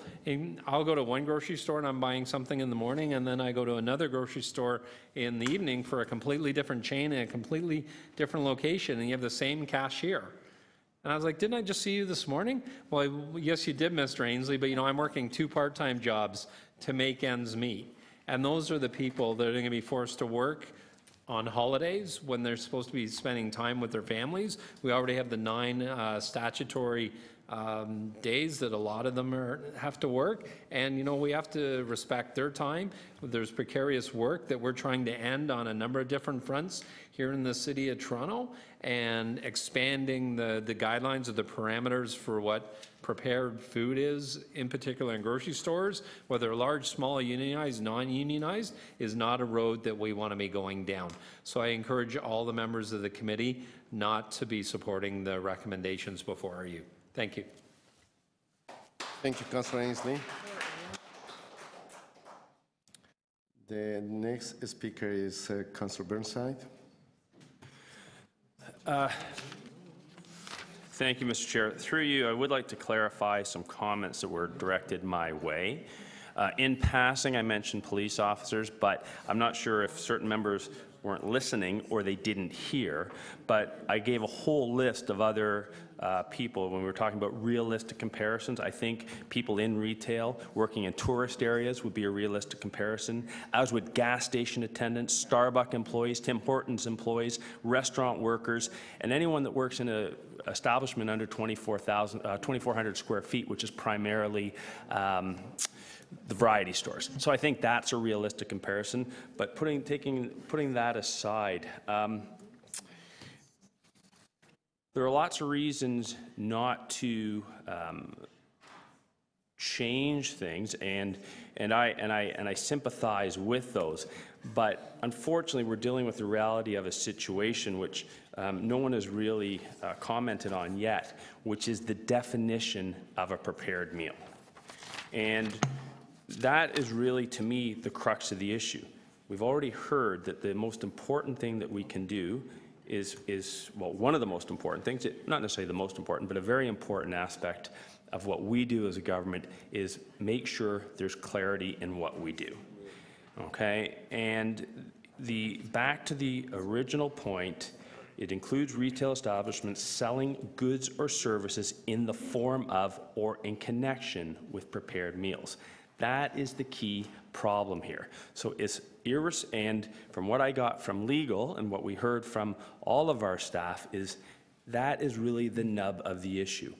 Whether councillors want to expand holiday shopping or they don't, we have to deal with the reality of the situation. Otherwise, we'll just be back at it again and getting no further ahead. So to me, we have to, no one has been able to satisfy me that we can even define or properly define what's in connection with a prepared meal. And until we do that, just pushing things aside and not changing things is actually an irresponsible course. I believe that the first option as presented by staff is not one that I think is even manageable, and I'd be looking at option number 2. Thank you, Councillor Burnside. Councillor and Vice Chair Karygiannis, you're next. Thank you, Chair. I do have a motion. I'd ask staff to put it up, please.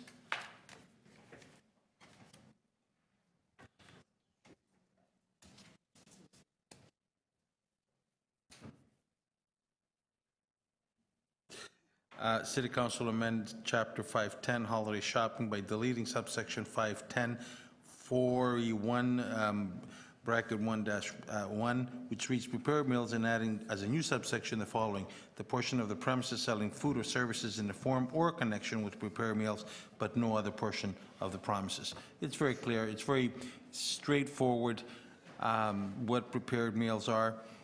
These are meals that people can go in and buy in order to eat at the very moment. I mean, I've heard from, we heard from deputants here today that they want to make sure that they do have those holidays off, irrespective of religion, be it a Christian holiday or another holiday. Those 9 are stats holidays. I do remember last year myself and the councillor to my left, immediate left, Deputy Mayor Glenda Beermaker brought a motion into City Council that we give our staff an additional 2 days of holidays and make sure that they were also, you know, in their religious holidays. But some of the members sitting around this table voted it down. It was very unfortunate. So as we move forward, I want to make sure that people have the opportunity to spend time with their little ones at Christmas time. People have the opportunity to sit around the Thanksgiving table. We as councillors choose a life that probably does not give us the days that we want. Please go ahead. We choose the days that they do not give us the days that we want to spend with family. As a father of 5 daughters, I'll have to tell you, when I got into politics, the first thing that I said was the very next day, my wife was going to reach across the bed and I wouldn't be there. And my little ones would miss their dad when he was driving them to school every morning. That was a long time ago. I miss those days. And I'm sure that we need to make sure that the people that are here today, and they're asking us for them not to miss those days, the single moms, the grandmothers that are looking after grandchildren, the people that are working on an everyday basis, it's not the portion of getting time and a half or times 2. It's the ability to spend time with their young ones, their families. Have you seen the commercial that says doing that is priceless, and then having a MasterCard, it's at the top of the world? Spending time with family, it's not only priceless, it is not only important, but it's the cracks of what makes our society. If we're not able to spend time with our families, our young ones will go astray, and then we're going to say, where did we fail? What programs can we bring in order to make sure that these young ones get back in line? Well, here today, we have an opportunity, a golden opportunity, to make sure that those 9 days are with the people that are asking us to support them. They get to spend time with their families, and we get to say that we did something right. Something right, that we've allowed that youngster to open his Christmas presents. We allowed that youngster to spend Canada Day or Simcoe Day or Labor Long Weekend with his grandfather or his grandmother at the cottage, or even just to be taken down to the lake or to fly a kite or just to have a barbecue at the backyard. And if you don't have a backyard, have a barbecue in your apartment, out in the veranda. It is very important. Let's not miss this opportunity. Let's not say to our children, you're not important. Let's not say to the people that are here today, the most vulnerable, the mothers, single mothers that are working. We heard that there's close to about, half of the workforce are mothers that are working. Let's not say to them that we failed you. It is very important as we move forward that we do not fail the most important people of our society. These are the women that are bearing the children, the women that are standing up, and the women that are working in order to help their families. Failing them, unfortunately, we'll fail ourselves. We'll fail our children, and when these children grow up, we're going to say, what did we do wrong? Well, colleagues, the one thing that we did wrong was not allow them to spend the 9 days, the most important days, with their families. Thank you.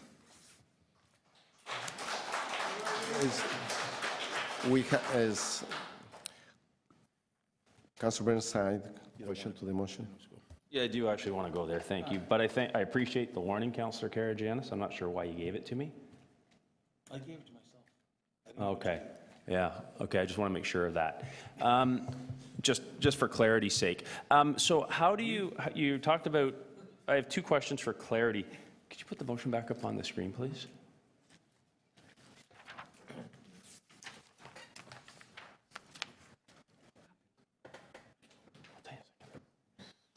So I believe that you're deleting and adding the section, the portion of premises selling goods or services in the form of or in connection with prepared meals. So how do we define what the selling of goods or services in the form of or in connection? How do we define what's in connection? My concern is sort of from the enforcement angle. So how do we define that to begin with? It's very simple. Prepared food is a prepared food. You go in, you take something, you microwave it and eat it. And if you can't understand what prepared meals are, well, I'm sorry that you still want a definition. Prepared meal is something. No, that you actually, I'm sorry. You asked a question. Let me finish. Sure, let's not be sarcastic. Let's be respectful. I'm very respectful. Yeah, please. Okay, let's use the same caution to other colleagues. Prepared meal is a prepared meal. It's something that you pick up and you eat. Okay, so I apologize. I guess you didn't understand the question. I actually asked in the form of or connection. The key word is connection. I understand what a prepared meal is, thank you very much. But what's in connection? What items would be in connection? Anything that it takes in order to prepare a meal, that is in connection. So ketchup wouldn't be included? When you get a prepared meal and you want ketchup, certainly, the ketchup would be right there. And if it's not, a prepared meal is something. So, okay, so that leads me to my second question. I appreciate that clarity. It was very helpful. Prepared meal is something that's prepared for you to take away and eat. Connection. The key. I'm keep asking connection, but anyway. Okay, so I think you've understand the word connection now. So with ketchup, if it's not there, would you expect the retailer to move anything in connection with prepared meals to an area of the store? If the store owner prepares a meal and that meal needs ketchup, then he will have that ketchup pack available for them to take away. So okay. Everything that it is readily available for a prepared meal.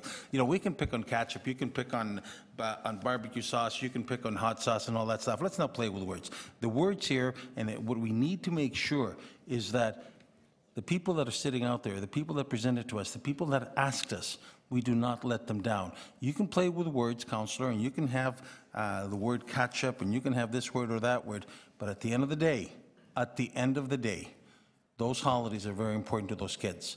And nothing else we do, nothing else that we say, we shouldn't fail them. Okay, but if it is very important from a legal standpoint, and I know you have some knowledge of the law, is that we actually do clarify what is in connection with for an enforcement perspective. But anyway, irrespective of that, last question. You moved this motion because you want to, I know you said about children and families and maintaining those 9 days. How does this motion in any way help the people that work at gas stations, Starbucks, restaurant workers? No, I'm just asking for clarification because he said it's so important. Sorry, Councillor Fletcher. I interrupted. Does this motion address that? That's all I This want. motion addresses the people that are in front of us. This motion addresses the people that are here to ask us that we do not fail them.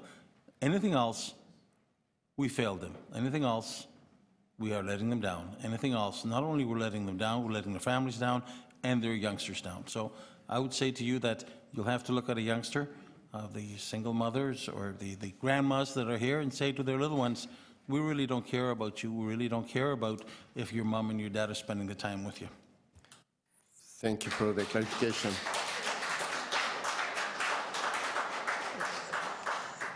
The next speaker is questions. I'm sorry, Councillor Di Giorgio, you're next. Yeah, I thought that you wanted to speak. Okay.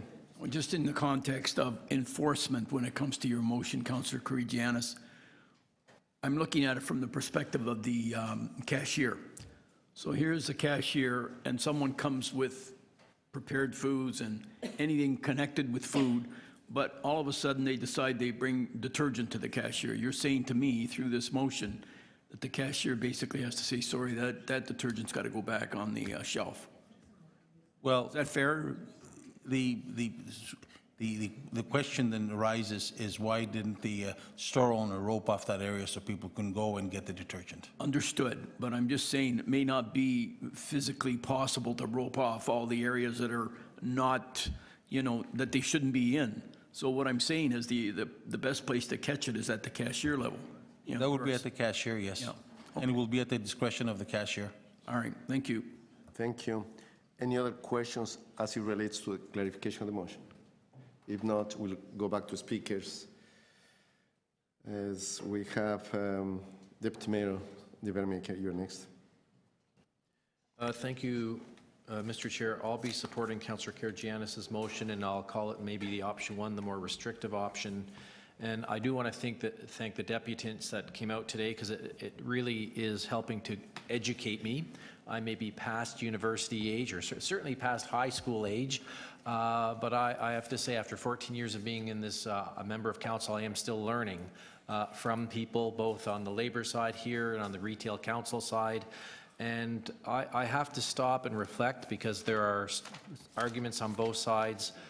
What is our role as city councillors? Why are we here? What do we legislate? And certainly I have sort of think that we're here to decide what type of community we want to live in, what type of society we want to live in, what type of quality of life we want our residents to have. I see that every council meeting when we discuss whether we should have more daycare or less daycare, whether we should have lifeguards at swimming pools or not, whether we should have cricket pitches or not. Our role as councillors is to really say for our whole community, what type of quality of life do we want? And I certainly know because I worked at pizza places and at the shopping mall when I was in my youth. There are people willing to work on holidays. But does that mean we should just open up and allow everybody to open on holidays? And my answer is no. I know, I represent Scarborough Centre. It is a working class community. It is a very diverse community. And am I aware that there are people in my community who would be willing to volunteer to work for less than minimum wage? Yes, I know that. There are people out there who will work. They would, if they had to compare you versus somebody else, they would work for less than you for a whole bunch of reasons. But is that good for the person who's willing to work for below minimum wage? Is it willing for people to say, you know what, I'll work any day because I'm either young or I'm old and I want the money or I need the money, so I'll do anything. I'll work on any day. My answer is no. I think the role of government is to say, you know what, there should be some days in our society that are days of rest, that are family days. The majority of our statutory holidays have nothing to do with religion. They are days where we pause and rest and we think about our history, our country, our families. Yes, there are a couple of religious days in there. I'm not a religious person. I don't practice religion. I am not offended that we have Christmas as a holiday. It is a day for me and my family and all of my neighbors, wherever they may be from, to stop and pause and celebrate. And I think, you know, and I look and people have said, well, what about people who work in Tim's and the gas station? I don't think they should be working on those statutory holidays. I think that I've got so many days that I can go and get gas for my car that I don't need those 9 days. I know what they are in advance. I know when Canada Day is. If my car really needs some gas, I've got lots of days before Canada Day to go and check my fuel tank to make sure I go get my gas. I really don't need to stop at my local gas station on Canada Day. I don't really need to go to my Metro or to the Costco or to the Walmart or to the Superstore on Canada Day. I really don't. I'm sure there are people out there who said, yeah, but when I'm out there on Canada Day, I'd like to pop by into the Costco.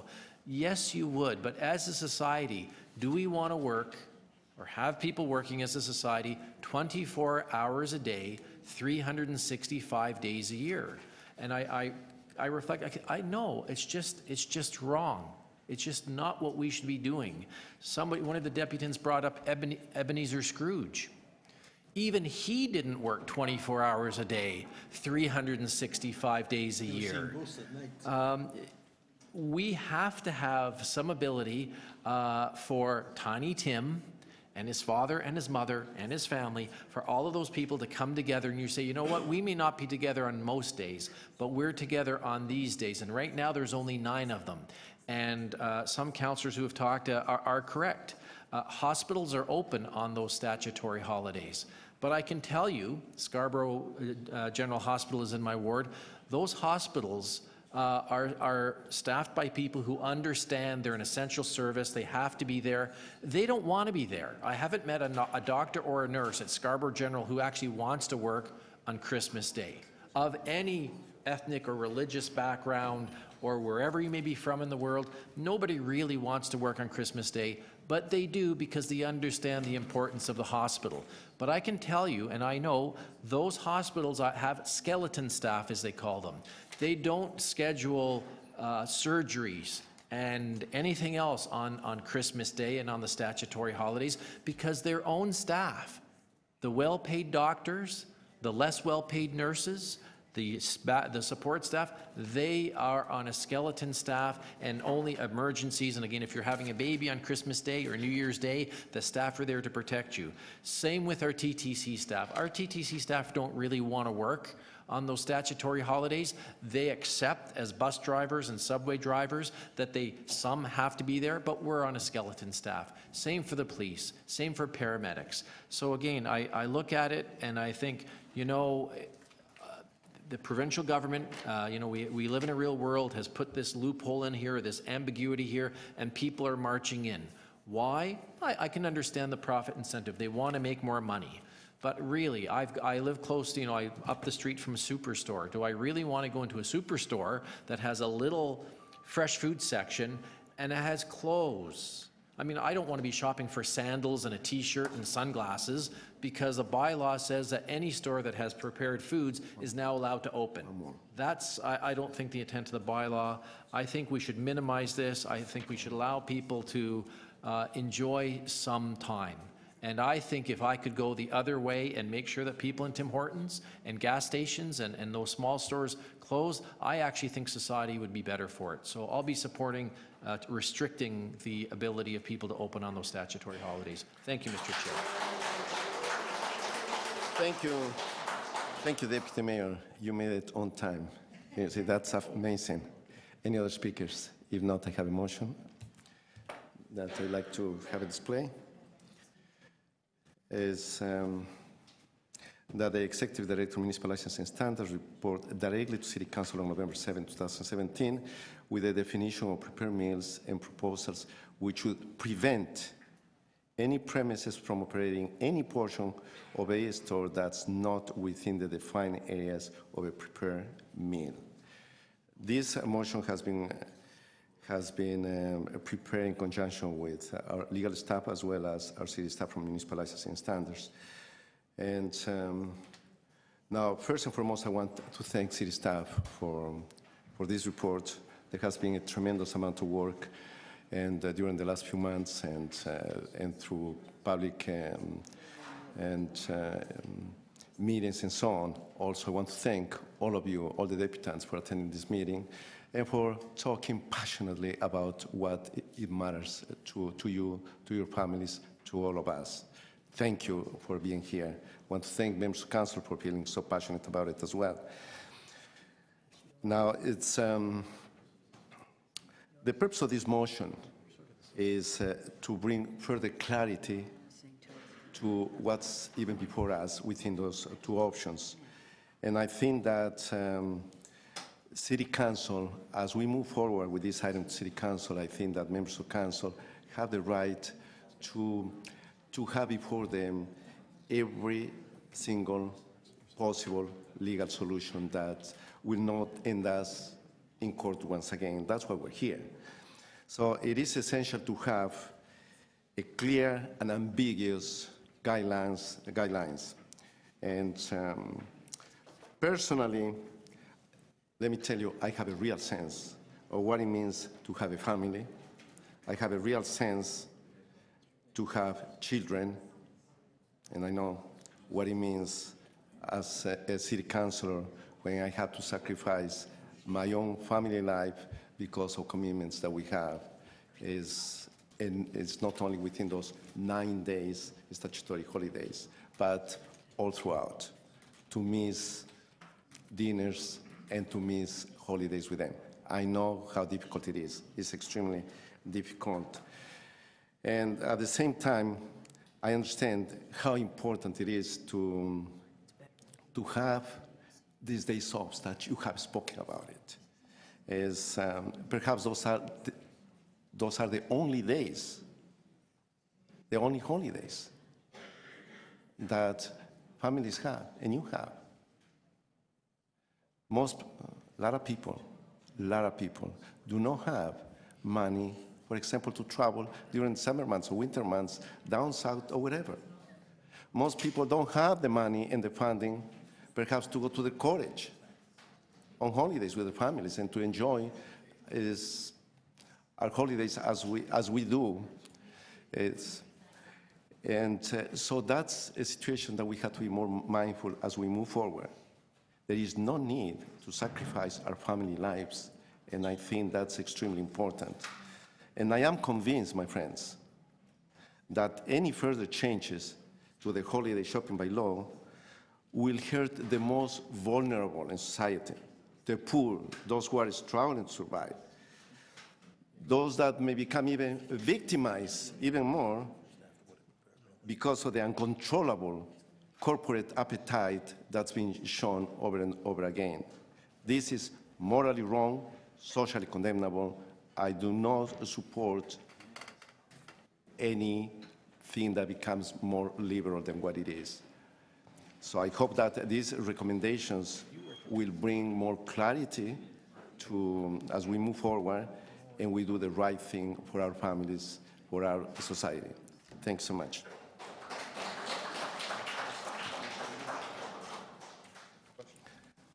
Questions to the mover?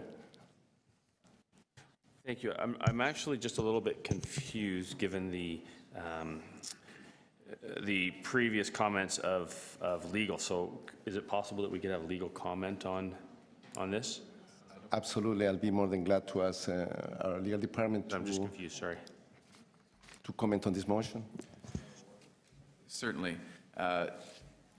So as I noted in my comments, the wording of prepared meals in the City of Toronto Act is broad and undefined, and there's a risk, were the city to adopt a definition that were narrower than that broad meaning, or that a court would consider that broad meaning, that of course we would conflict and there would be a problem with the definition. That wouldn't necessarily prevent council from adopting a definition that is consistent with the prepared meals meaning a very broad definition itself, which would still be open to interpretation. So I'm even more confused. So is this problematic or not? One word, yes or no. Is this motion problematic? First half. Well, hold on. It certainly You can ask could your be, question. depending on the definition adopted by council. Okay, thank you.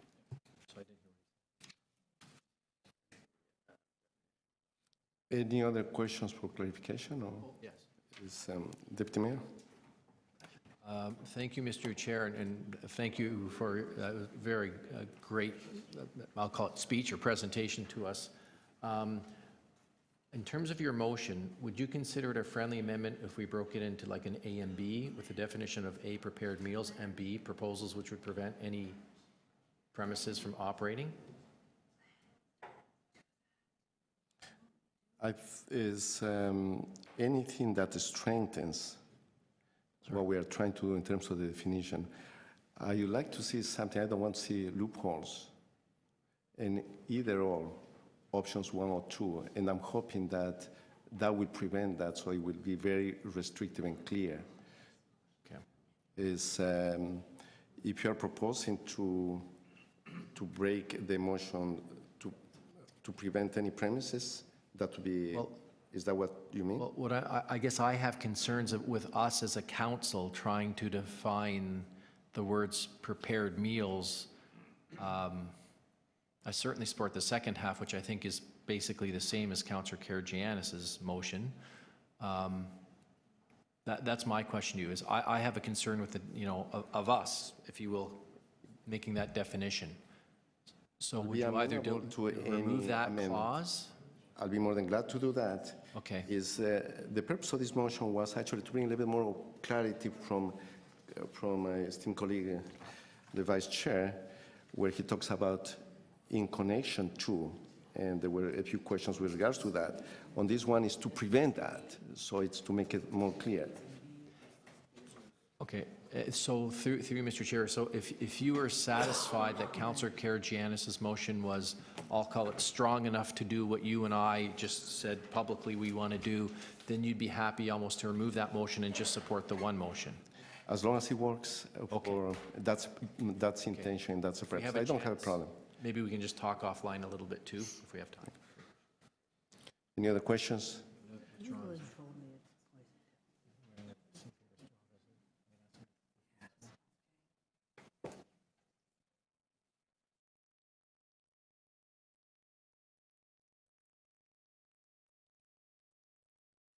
Mr. Chairman, I'll ask of legal.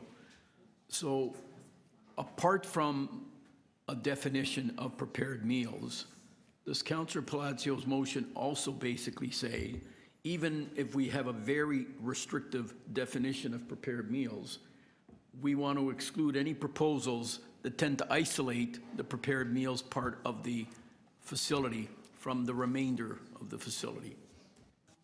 If you can put that motion back up, I just want to make sure my interpretation is correct. Oh, it's up there. Okay. So Councillor De Beermaker is asking that we break that up into 2 separate votes. Is that correct?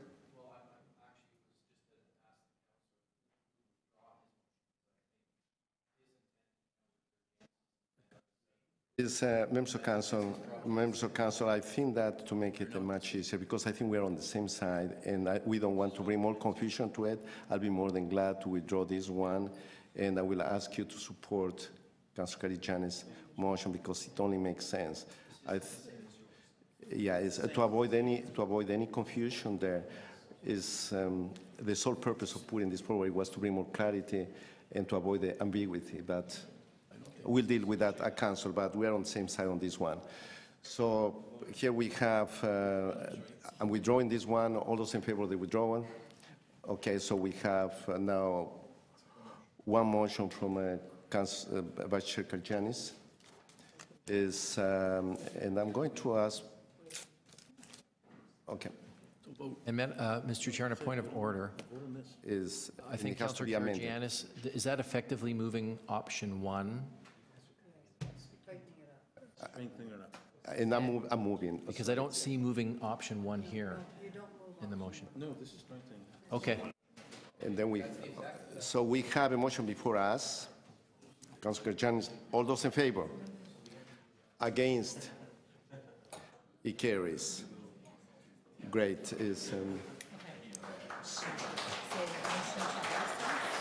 So now, can I have a motion to recess, and we'll return in 1 hour from now at 2:15? 2:15. Is Deputy Mayor, all those in favor? Thank you.